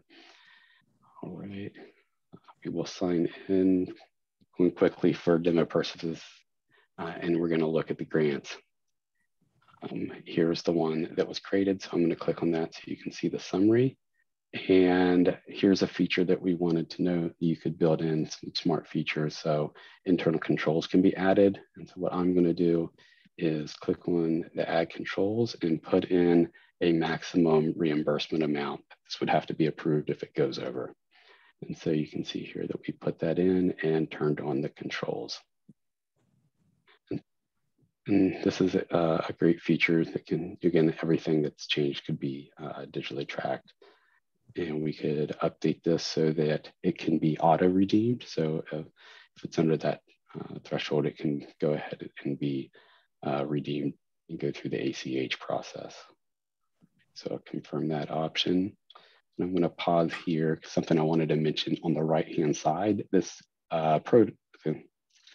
clickable prototype walks through the journey, so you can see that we've created the grant, which created a token, and then we can go through changing the options and doing a drawdown all the way to approving and then reporting on that grant. With all the information that's in the background, we're able to reduce that burdensome reporting because all the information is held in one location. And so what I'll do here is walk through quickly selecting the grants, and this is creating a reimbursement request. So in order to, we'll fill this in for demo purposes. And I want to show you that this becomes available in the wallet. And so you can see this here, that we've created that reimbursement request, and it's available in the wallet. So in order to redeem. So I'm going to pause there because I want to allow us some time for the rest, but you guys can click through this on your own. And also, as Tammy mentioned, we have some other videos we'll be putting out that helps connect our application here that I just showed to where the information is being stored on the blockchain, as well as our external database. And so we're preparing that and should be available by this summer. So I'm going to stop sharing, and I'll allow you to start sharing again.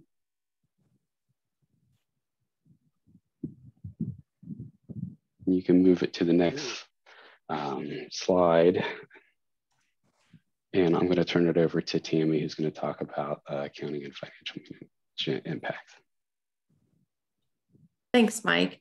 We do encourage you to look at the clickable prototype and think about, comments that you may have, but do keep in mind that it is minimally viable. So we know there's more functionality to be built out in order for it to go further in the research process.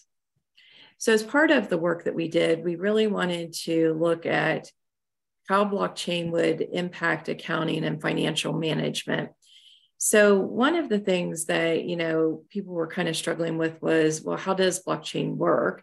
And we thought it was really important to share kind of our view on how blockchain works. Currently we use a double entry accounting process. So agency A has its own general ledger, agency B has its own general ledger. And, right now you can see that these transactions are in sync, but sometimes our general ledgers get out of sync.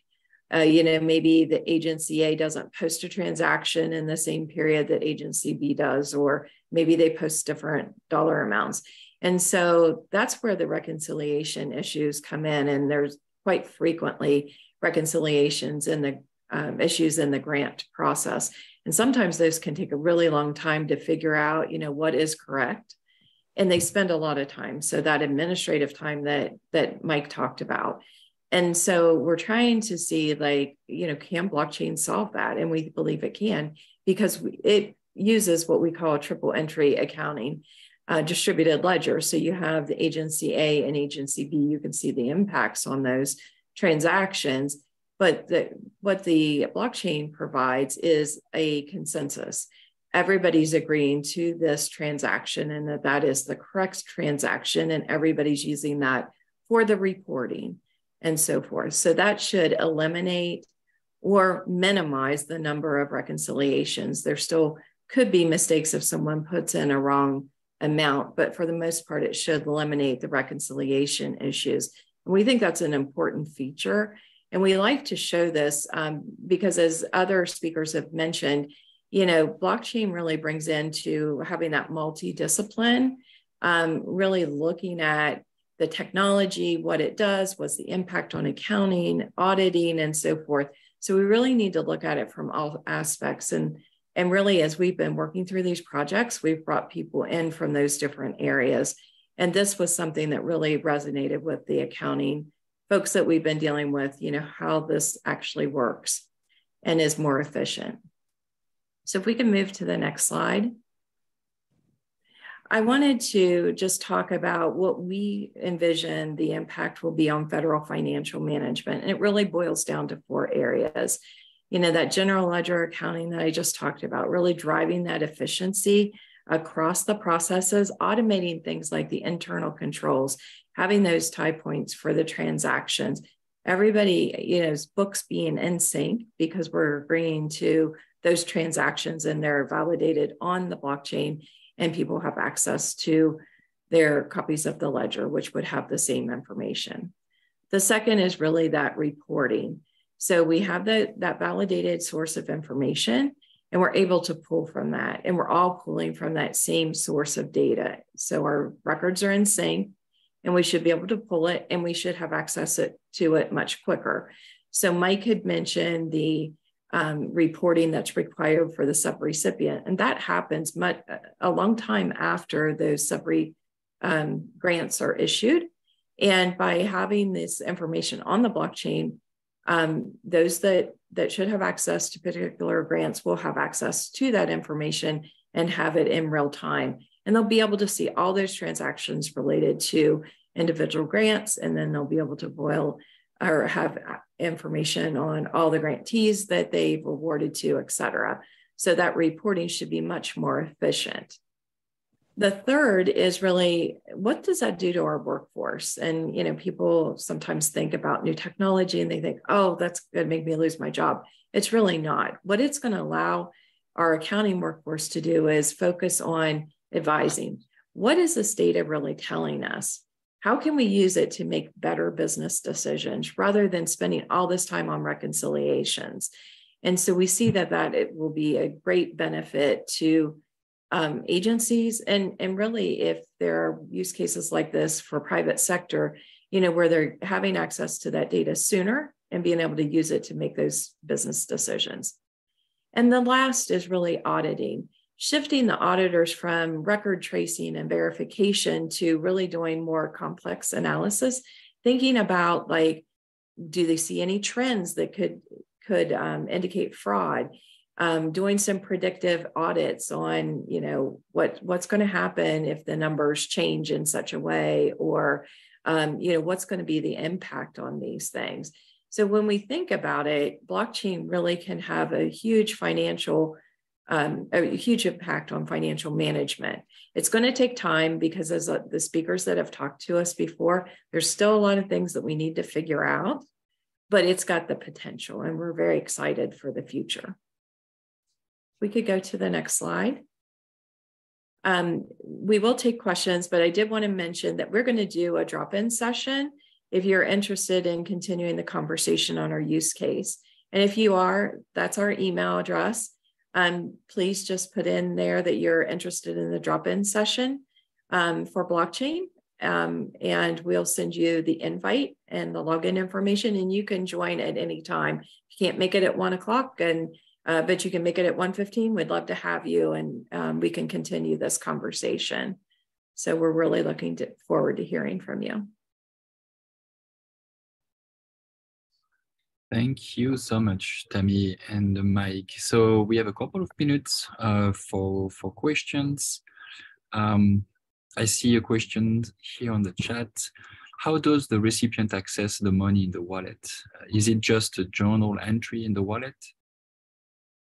So they would do the transaction, and then it does impact the wallet, posted on the blockchain, and then also the external database.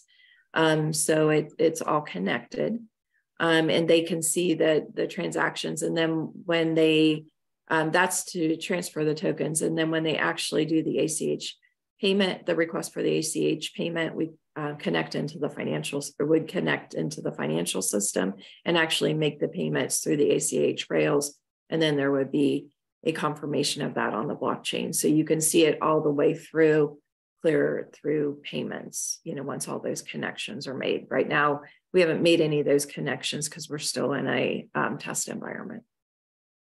And what is the underlying blockchain technology that is used for the prototype? So for the prototype, we're using Kaleido, which is a managed service for testing purposes. Some of the, we haven't made decisions on what would happen if this goes to a pilot.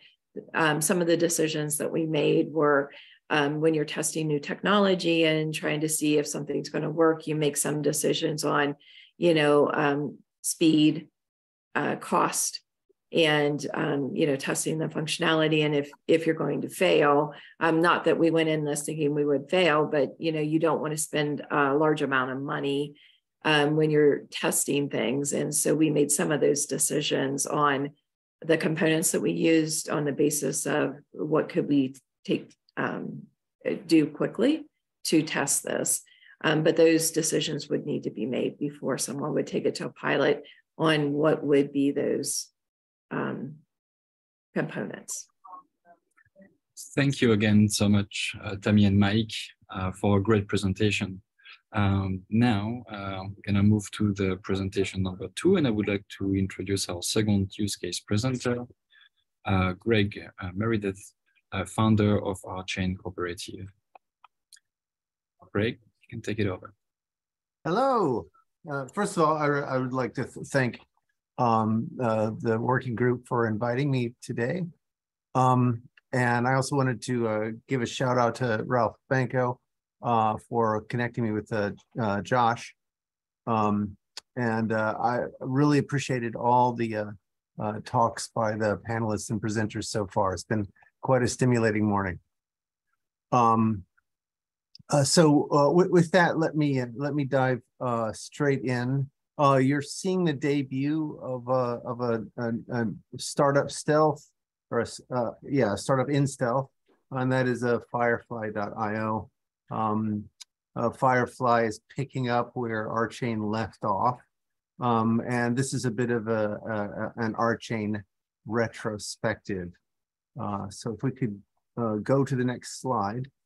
So the organization of the talk is pretty straightforward. I want to talk about what I see the real value of blockchain as, and I think it's going to be fairly different from the perspectives that we heard earlier this morning. I'm going to talk about how the row architecture, so the reflective higher order architecture, fulfills this value proposition.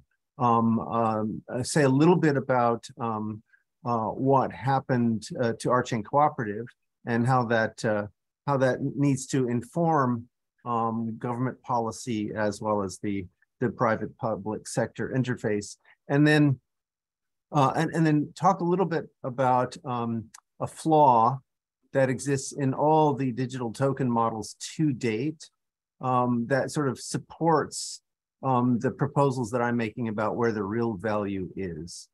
So hopefully this makes sense. So if we could move on to the next slide.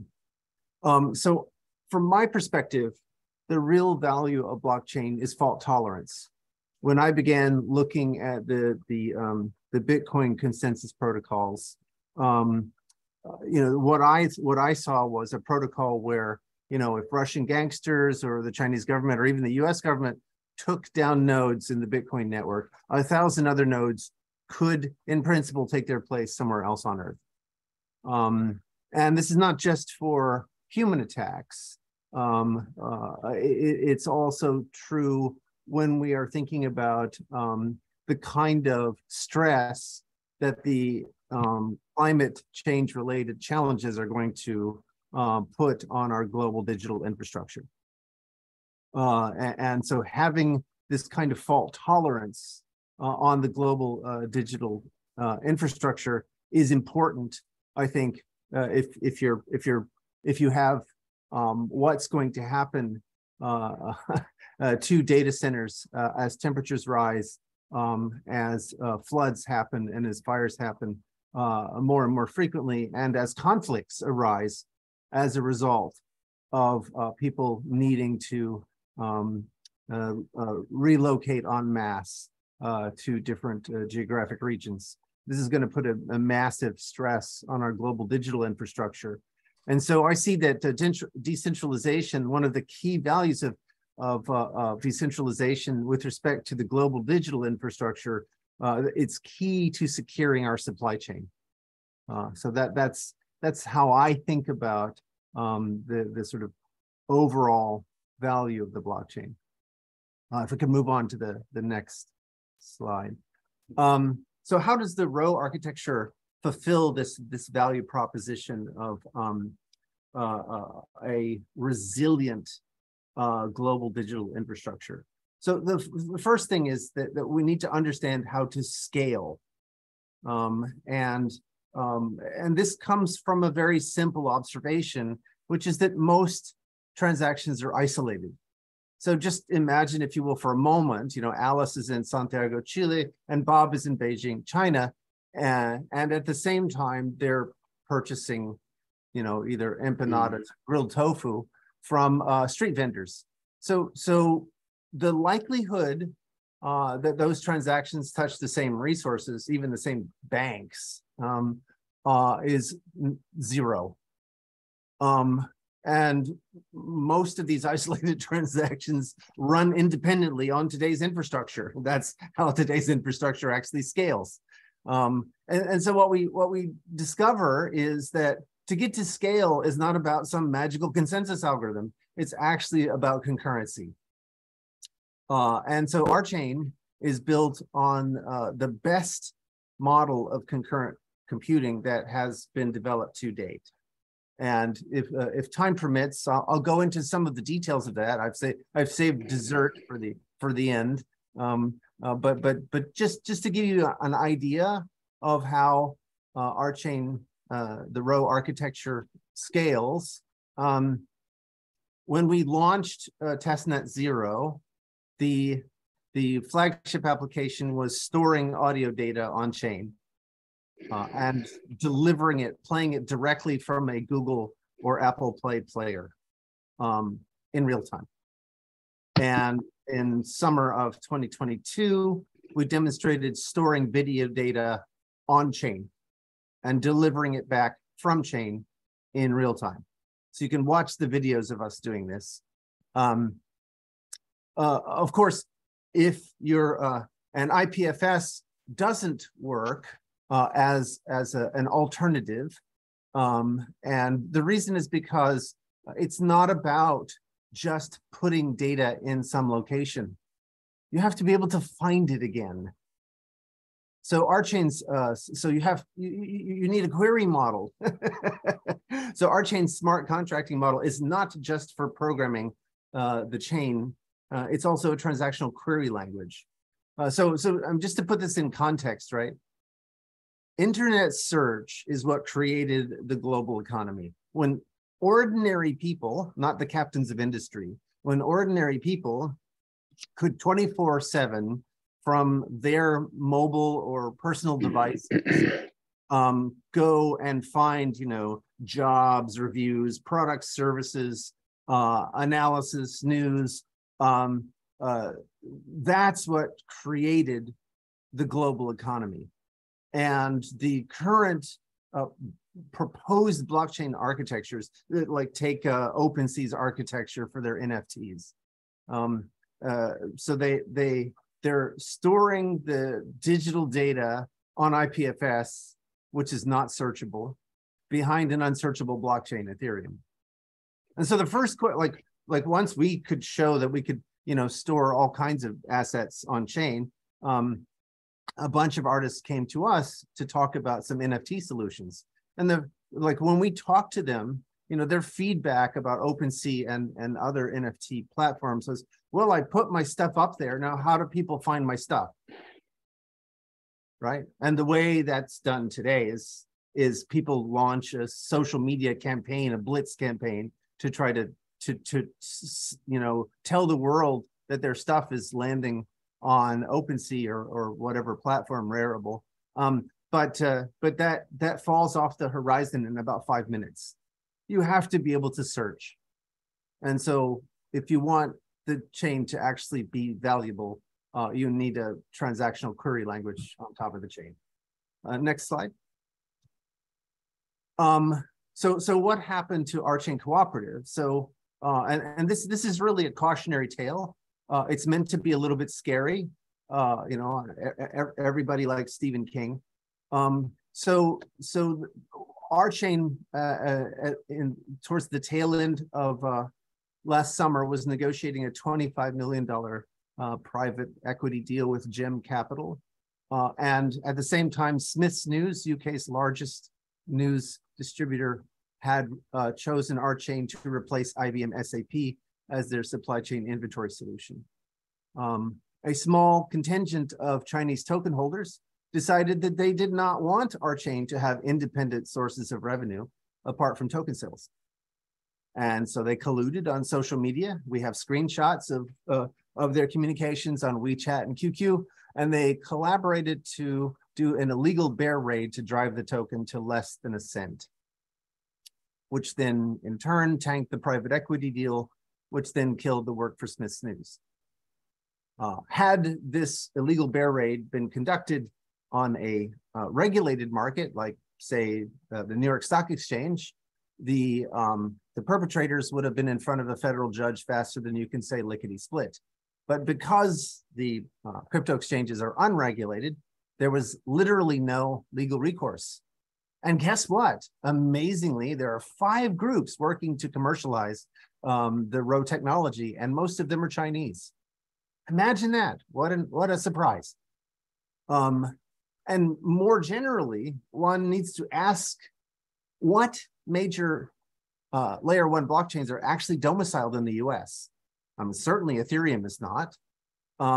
Is Cosmos? None of them are. None of the major ones are actually domiciled in the US. And from my point of view, this is a matter of national security. This is a groundbreaking technology. It's a pivotal technology for increasing, Homo sapiens' superpower, which is coordination, right? So this takes our ability to coordinate up a level, and so it behooves the U.S. to lay out a regulatory framework that is going to attract these major technological innovators to domicile in the U.S., where they can then be, watched over by regulators, where they can have a decent dialogue, not just with the market, but with the government. Next slide, please. Layered blockchain. What the fuck is that? So I would like to sort of point out a flaw in every digital token model proposed to date, including Archain's. We were hypnotized by the same misconceptions. So suppose a blockchain network sells a digital token at a fixed price, and the purchaser just holds the token, never using it or trading it. passing it on to their heirs, who pass it on to their heirs, etc. Right? So the token is just sitting there in a wallet, like say Satoshi's tokens, or just sitting there in a wallet forever. So if the network never collects transaction fees, right? But the electricity required to keep that token serviceable is still burning. So think about that. Eventually, the cost of the electricity, the power necessary to service those tokens, should someone ever decide to trade them, is going to overrun the compensation collected for the token. So that has very specific consequences to financial models, reasonable financial models for the tokens. And it gets worse for utility tokens like ETH or Chain's Rev. Those tokens, when they are sold, actually correspond to a debt on the books, right? The network has you know, something in the red side of the ledger, which is the compute resources, the network compute resources that are promised that the token holder can redeem for, right? So that's either the ability to run smart contracts or the ability to store data on the network. But these resources are consuming electricity until the tokens are redeemed.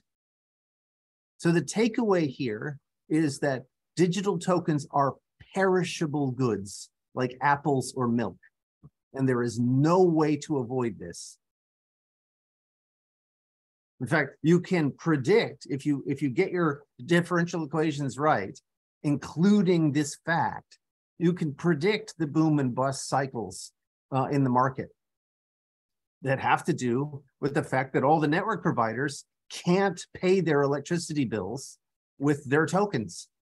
So even if they are collecting transaction fees, they must exit their token holdings to go and pay their electricity bills. So you can actually, you can get models that predict the boom and bust cycles. All right, so next slide.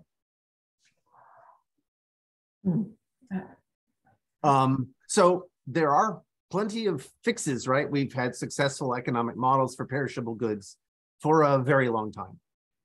Futures and options. So I mean, that's a bog standard model or bog standard financial instrument for dealing with perishable entities. There's a rental model. So token holders must use what they've got for running smart contracts or trading or whatever electronic value they're getting out of it within a window of time, or pay to extend their lifetime or lose them. So it's even worse than phone minutes, right? Because you can the telephony networks know that people on average are going to use up their phone minutes right away because there's such a demand for communication, rather than the mindset of token holders, which is hodl. So a rental model is something that could be explored. And then there's advertising. So token holders, as long as they're holding tokens, could become the target of sponsored content. And then pushing sponsored content is bringing revenue back into the network.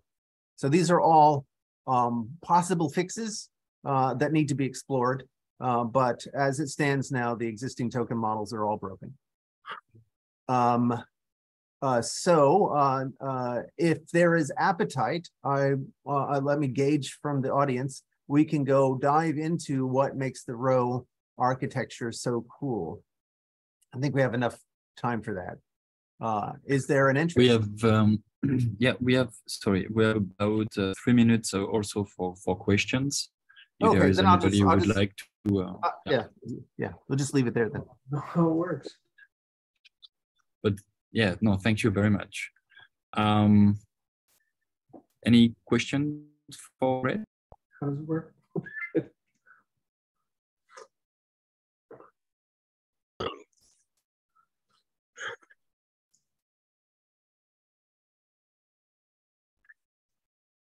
Those R chain use classical consensus. No, our chain used a variant of Casper that we had running a full 2 years before Ethereum did its merge.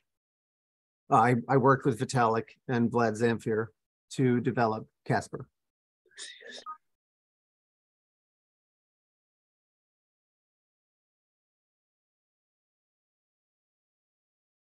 Yeah, Casper without some modifications suffers serious liveness issues.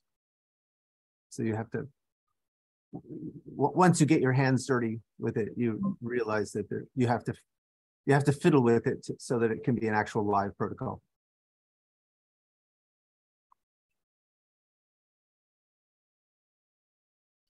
Any other questions? I'm not sure.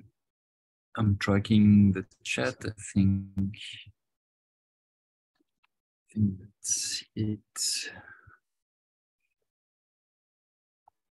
I would love to be able to dive more technically, but I think it's gonna probably take more than 1 minute. Fair. Right? Fair enough. Yeah. Well, maybe if there's another break, we can. Yes, exactly. Take a look at exactly. Okay, then with that, thank you. Sorry? No, it's just okay. PFS. Yeah. So thank you very much, Greg. And now I would like to introduce our final use case presenter, Gerald Dashe, Executive Director at the Government Blockchain Association.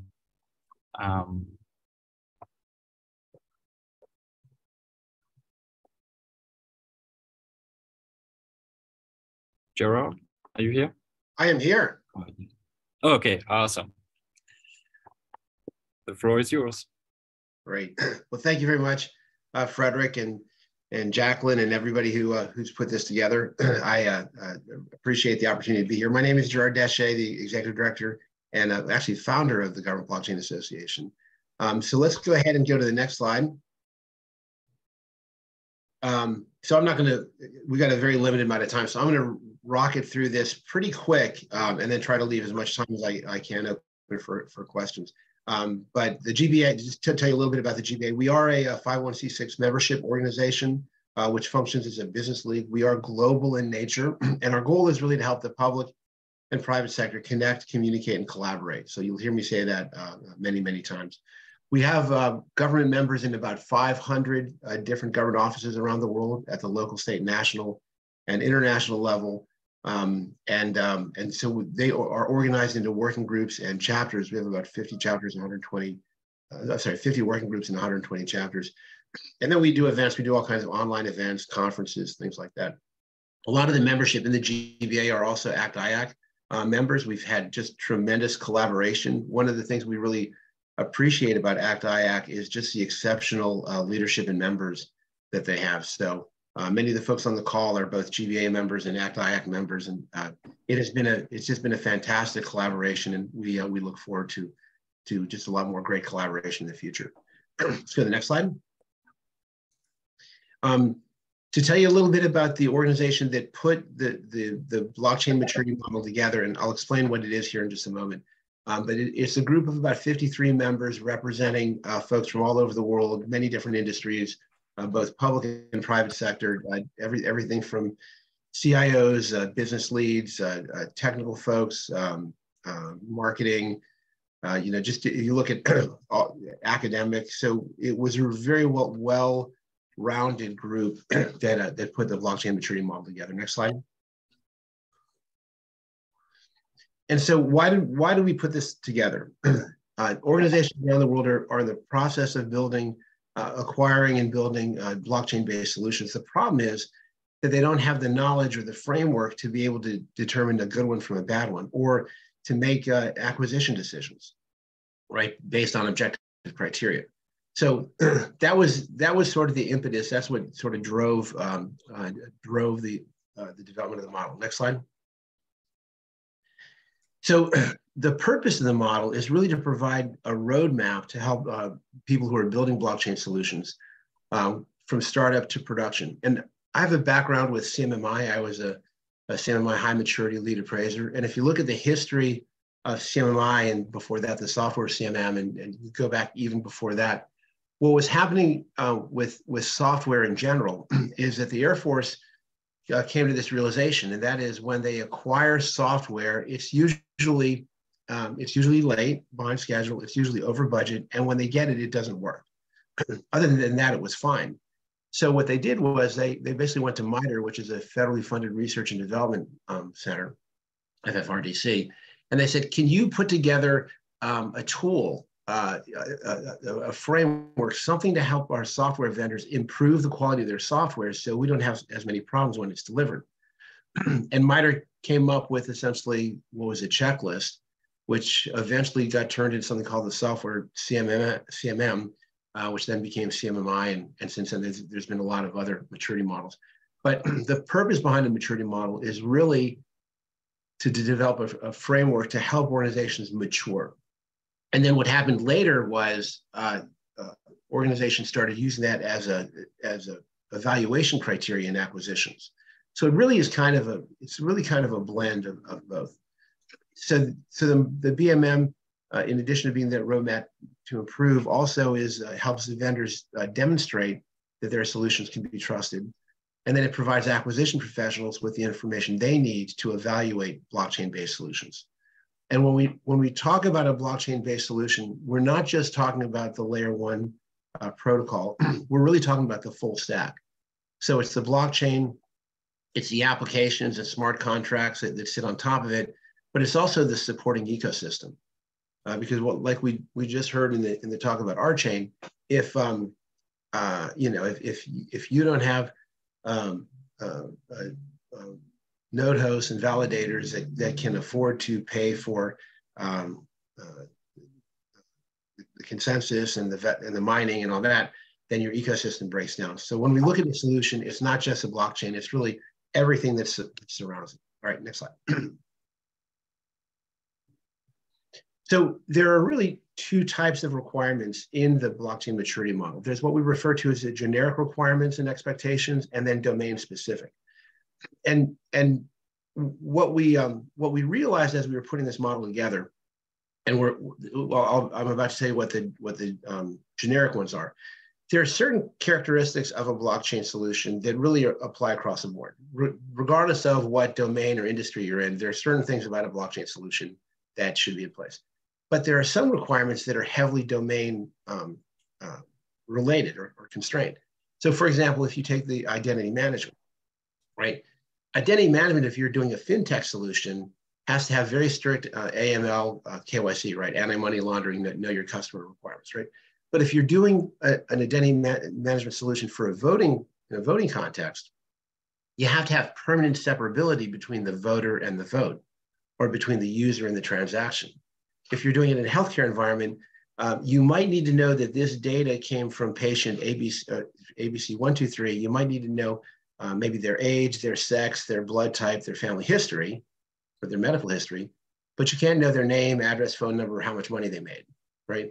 And so what we realized is in every industry or domain, we needed a specific set of requirements. And so I'm going to show you the generic requirements first, and then I'll give you an example of one of the domain-specific requirements. So next slide. Yeah, so we can, next slide. So the BMM core elements, there are 11 core elements, and these are characteristics of a blockchain that should be applicable to any blockchain. And distribution, governance, identity management, interoperability, performance, privacy, reliability, resilience, which we also refer to as fault tolerance, security, infrastructure, sustainability. Initially, this was sustainability. And so we were looking at things like the UN SDGs and ESGs, and we just found we had a very, very hard time nailing down the jello. So then we then backed that off to infrastructure security. And then synchronization. Synchronization was initially called consensus, but what we learned was that there are a lot of blockchain solutions that achieve network synchronization without actually doing consensus. And I got to tell you, this was a very informative experience. We've been working on this model. Really, we started in 2008, kind of lightly. The last 2, now almost 3 years pretty intensely. But as we were developing, we said, hey, all right, does this work for Bitcoin? Does it work for Ethereum? Does it work for Hyperledger? Does it work for Hashgraph? Does it work for IOTA? Oh, it doesn't? All right, let's go back to the drawing board. So these characteristics that we labored over for, like I said, intensely the last 2 or 3 years, really are technology agnostic. Right, next slide. So in each of those 11 elements, we broke them down into 5 levels, right? Level 1 is a concept or the solution mature enough to be funded, right? Level 2 is a solution mature enough for a proof of concept. Level 3 is it mature enough to be released into a live production environment. Level 4 is a production solution mature enough to be deployed at an enterprise level. And level 5 is a solution mature enough for a public sector or global deployment. We looked at these levels in terms of where the industry is right now. We really anticipate that a lot of assessments essentially are going to be at the level 1 or level 2 area, in those ranges. We're really not expecting hardly any solutions to be assessed at level 5. I think it'll be several years before anybody gets there. But we need to kind of get started somewhere. And so these levels were really, they were designed really around kind of where the industry is right now. All right, next slide. So like I said before, we have, like I said, we have about 50 different working groups. So our different working groups are working on various supplemental requirements. So let me show you the banking finance as an example. Next slide. So the way the banking finance working group structured their supplemental requirements is they identified the use cases there in that first column, right? So, value transfer business, individual banking, private banking, things like micro lending, credit cards, CBDCs, capital markets, structured products, exchange traded derivatives, all of those, cryptocurrencies, all, DeFi, NFTs. So depending on what kind of thing your solution was doing, we then identified the requirements that that were applicable to that type of a solution. So your solution might require auditable records, right? I mean, a lot of bank and financial systems function in a regulated environment, and they have to do reporting. And most blockchains are not really capable of doing the reporting directly. So they've got to have an interface to a reporting system, right? And they've got to be able to keep records in a way that allows them to be auditable by third parties. So there's all of these requirements. It's all spelled out specifically in the documents. But this is the level of detail that we've gone into in the different supplemental requirements. All right, next slide. As we built the model and frameworks, we wanted to be consistent with what was already out there.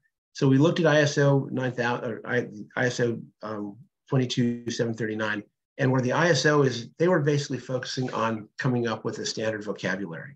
So we made sure that whatever we did was in line with that. And like I said, we've got a lot of folks working with us that are also members of the ACT-IAC that said, hey, there's this playbook that ACT-IAC is working on, and we wanted to make sure that we were consistent with that. We didn't want to duplicate the work that any other organization was doing.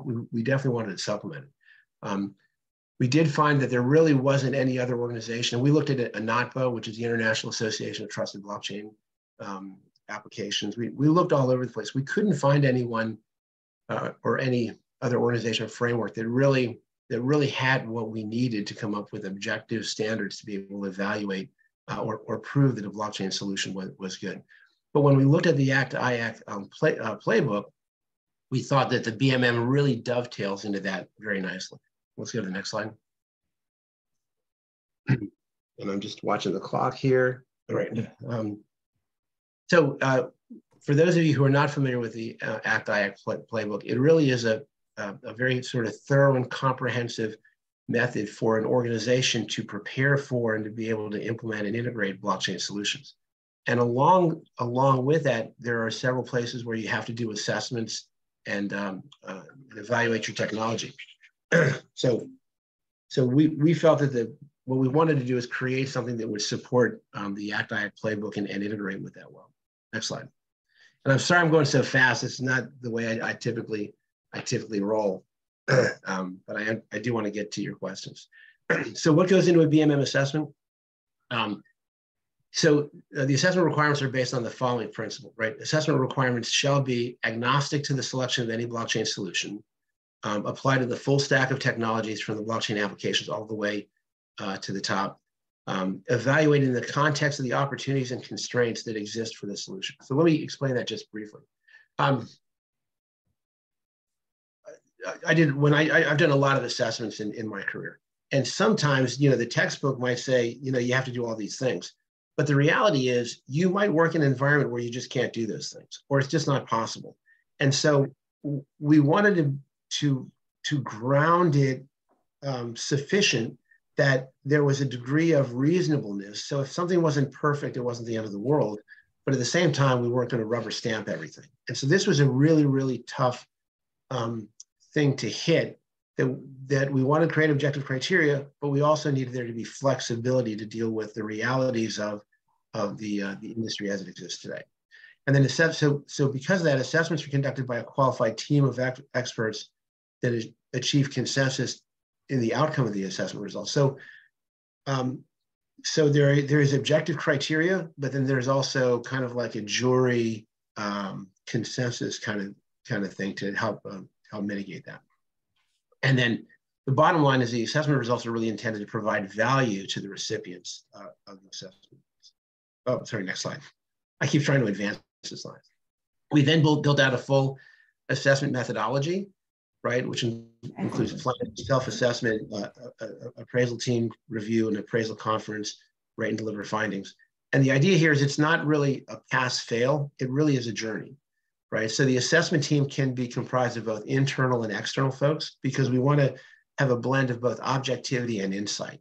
It is intended to be a collaborative process, and we work, as opposed to kind of coming in and taking the test, we work together to help get that organization, that solution to a level of maturity that we can baseline and say, hey, you know what, we've hit level 2, we've hit level 3, et cetera. So it's really focused as a process improvement model. Next slide.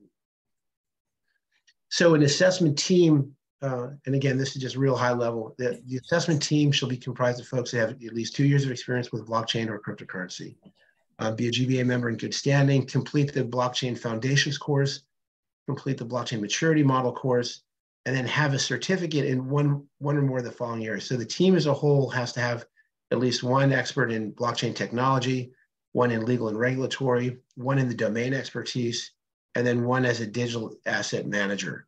And again, I don't have time to go into the details of all of these, but the assessment has got to have people that have a variety of perspectives so we can fully illuminate the solution and identify any risks. All right, next slide. So our assessment team leadership, Maya Penn is out of Dubai. He's a GBA Director of Standards and Certifications. He's also an Intertech ISO Lead Auditor and Client Manager. Dino is he's a Chief Information Officer at the United Nations for the Joint Staff Pension Fund. He's also the United Nations Digital Transformation Lead. In his role, he has oversight over all of the UN programs. So that's the World Food Program, the World Health Organization, the World Trade Organization. So the CIOs and CTOs of every UN program essentially is under his guidance for leadership. And then we have this guy named Fred DeVoe, who has just been outstanding. He is a BMM lead assessor. We're actually working on an assessment right now. He's the vice president of Prometheus Computing, and he's been our primary liaison with ACT-IAC. All right, next slide. So our roadmap is from 2018 to 2022. We went from concept to release. We made a commitment we were going to release on April 30th. We actually released it on April 30th at like 11:55 p.m. On April 7th, we had our first agreement. We're now in the process of about to start that assessment. So it's taken that organization this amount of time to kind of get ready. What we found with most organizations is that when they decided to go down this journey, somebody came up with a great idea. They put together a pitch deck, they raised some money, they hired a bunch of coders to start coding an MVP or something, then they raised a bunch more money. but they never really built the infrastructure to be able to be sustainable, right? They didn't have the documentation and the stuff that they needed to be able to survive the loss of critical personnel, right? And so when we started looking at these organizations and said, yeah, we're ready, we think we're level 5, what we realized was they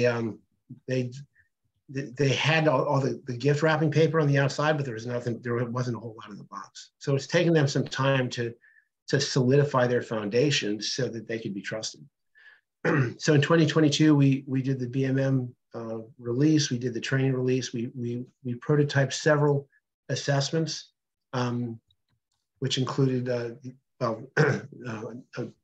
out of confidentiality, I probably shouldn't go into that. But another thing that we found as a major problem is what a lot of these solutions had done is they went to Azure, AWS.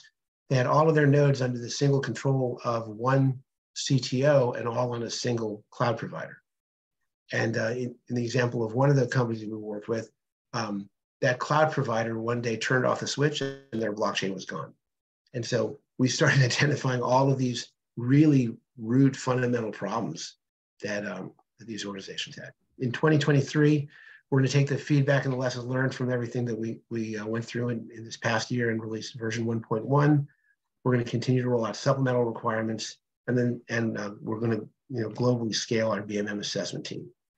I'm sorry, next slide. Yeah, Gerald. Yeah, if you want to have 1 minute for a question, we're gonna have to. Gotcha. All right. To get it. If you want more info, well, I'm just about done. If you want more information about the blockchain maturity model, you can go to the last slide real quick. Go to the last slide. Yep. Go back one, just real quick. I just want to show them how to get to all the information.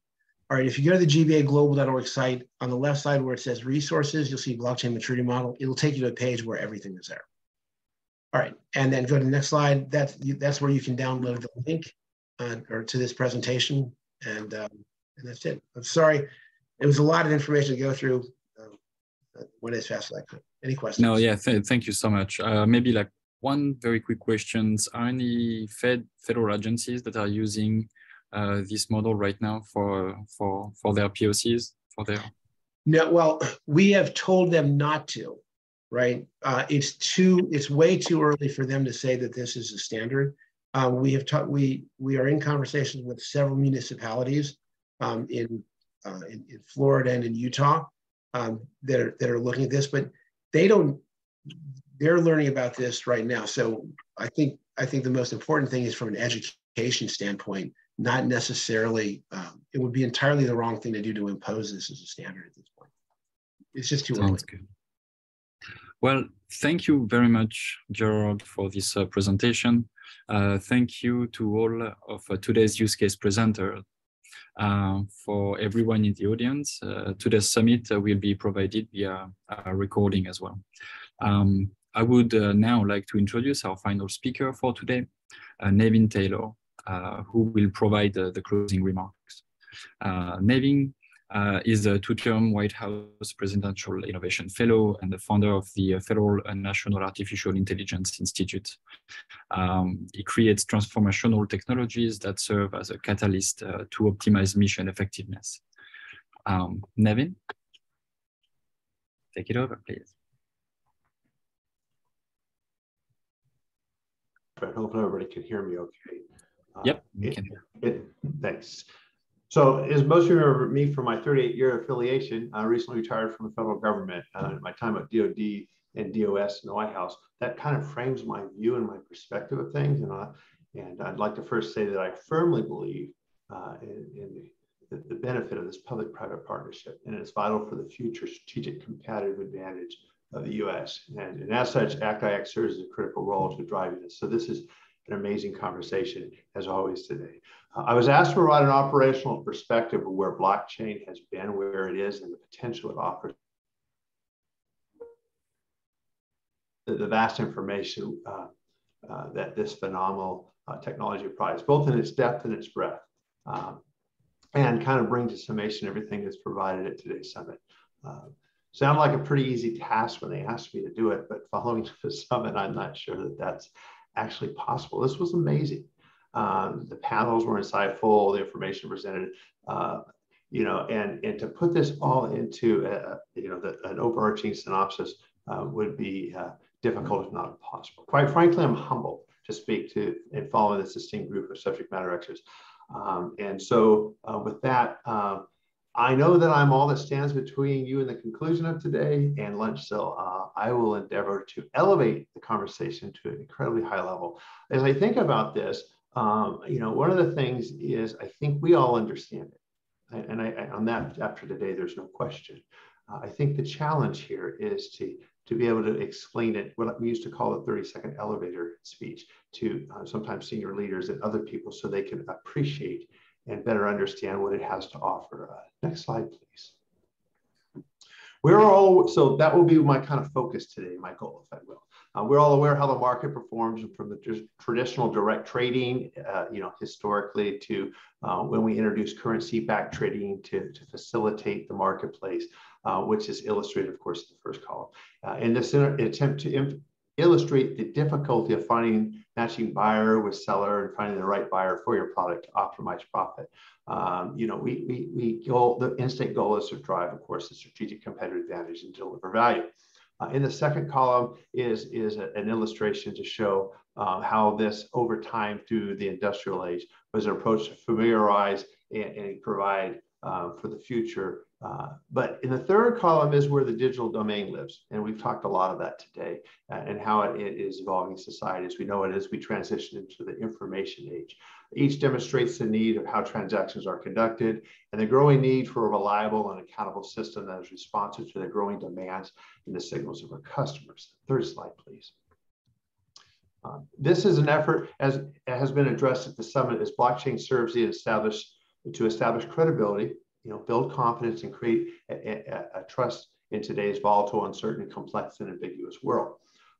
As we have heard today, this technology's application is serving society well in its initial operational role. Of course, we hope that it serves the global market at large. These technologies open markets or barriers to entry, both in the investment in the first column, the procurement piece, and the communications piece, as we're all too well familiar. Next slide, please. The ongoing focus is illustrated through the use case presented today is an effort to leverage these technologies to establish credibility that creates confidence in the transactions to reach the right participants in an effort to facilitate this process. The efforts to establish trust in today's digital interconnected world is difficult, and an environment is designed to provide anonymity, the internet, and its basic attributes. We have to provide a mechanism to achieve this trust, and this environment requires accountability. We provide this through technologies like, of course, blockchain. Next slide, please. And forgive me for moving quickly. I've got trying to cover a wide spectrum here. The core of this is through the distributed ledgers, as we all are well aware. It is the core of the operational capability of this technology, whether it's, and this is the key here, whether it's just not be just financial, as we all are too well aware, but it also helps with logistic information management and the means to monitor and measure the validity of the transaction as well as served by this technology. Next slide, please. The key component to track and trace transactions is offered by referential data that is the core of establishing trust in the transaction. We are all too aware that the documentation is a pivotal process that offers accountability through the distributed ledger. With this in mind, I would encourage leveraging the ACT-IAC blockchain primer as a reference point of how to see blockchain and the playbook to know how to leverage it as a seminal document, as it is, of course, we all know, a living, breathing document and continues to provide insights for all of us to use as referential material. Next slide, please. So as we look on how to increase reliability and resiliency of blockchain, I have found that IBM offers a great article, and the link is at the bottom for those who get a copy of these slides, and I encourage you all to read it, that identifies those areas for consideration in achieving these endeavors. It offers consideration essential for operational agility while providing a framework to determine the return on investment or value proposition of this technology. Next slide, please.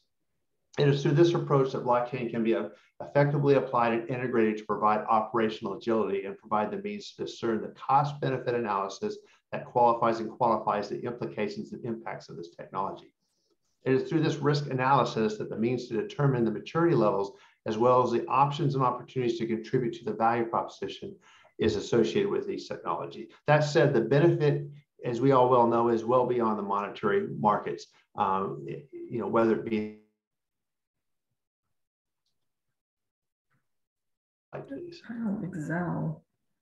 whether through information management to assure reliability and responsible access to data, this could provide access to doctors to provide, for an example, instantaneous diagnosis that provides better prognosis with current patient privacy concerns. Next slide, please. This approach allows assessment of what to see, characterize the dependencies of these blocks through the correlation that contextualizes understanding, will provide the temporal mapping to show the trends as to how things are evolving. It is through these mappings that we are able to synchronize events to better understand the causality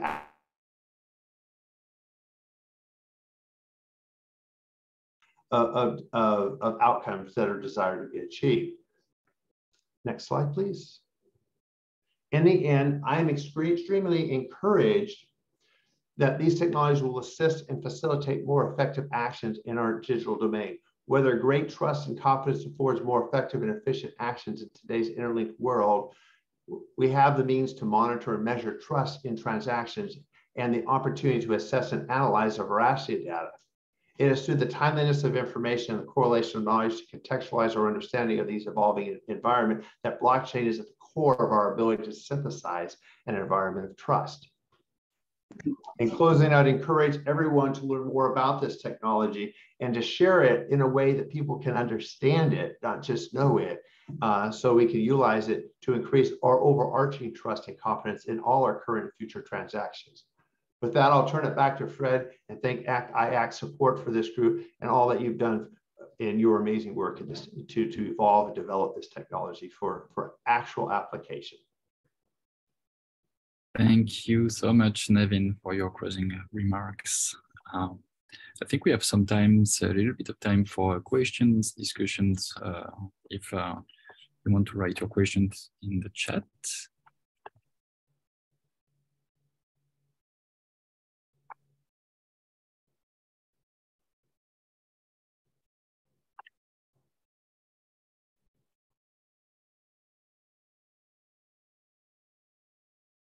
I would encourage, we had a break and we had amazing dialogue. I'd also offer this time back to a similar dialogue, whether it be with me or the other folks that were present today. Not often do you get such an esteemed group of subject matter experts together to have such a rich conversation.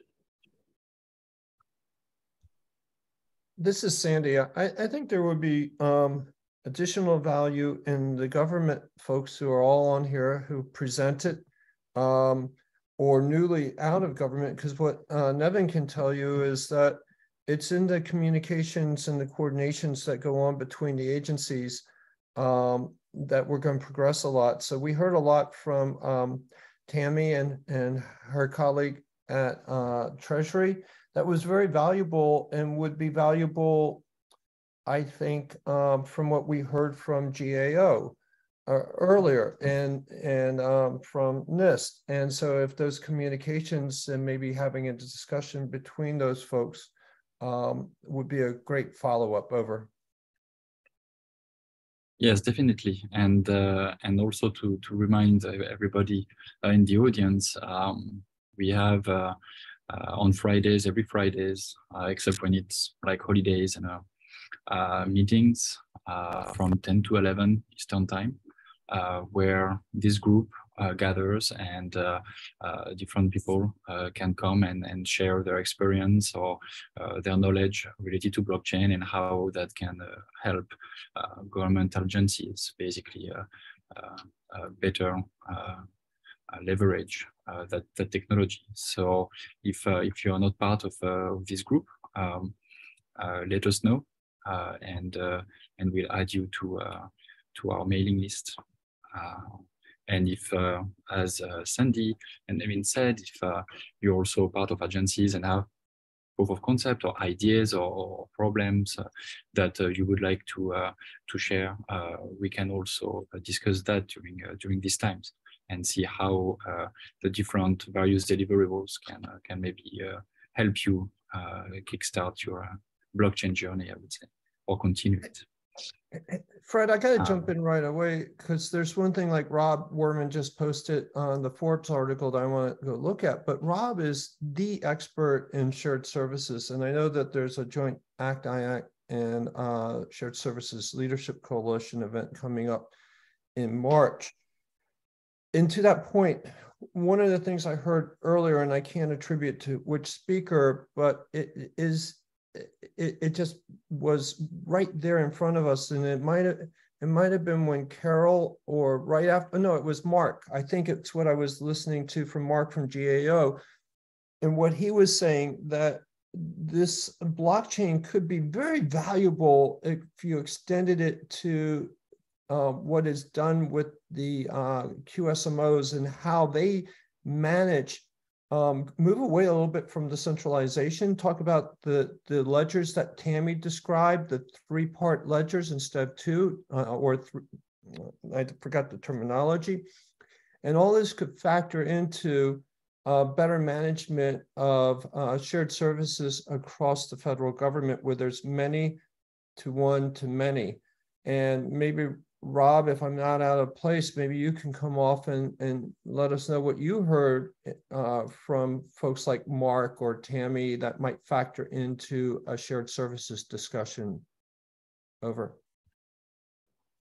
Thanks, Sandy. So, you know, the way I might address that perspective is that when it comes to the things that we have organized around with regard to shared services and the things that the agencies have in common around managing their funding and their money and their financials, or managing their grants, you know, where's the opportunity for blockchain there? There has been some exploration, at least on the fringes, around what the opportunity is for blockchain and grants management, among other things.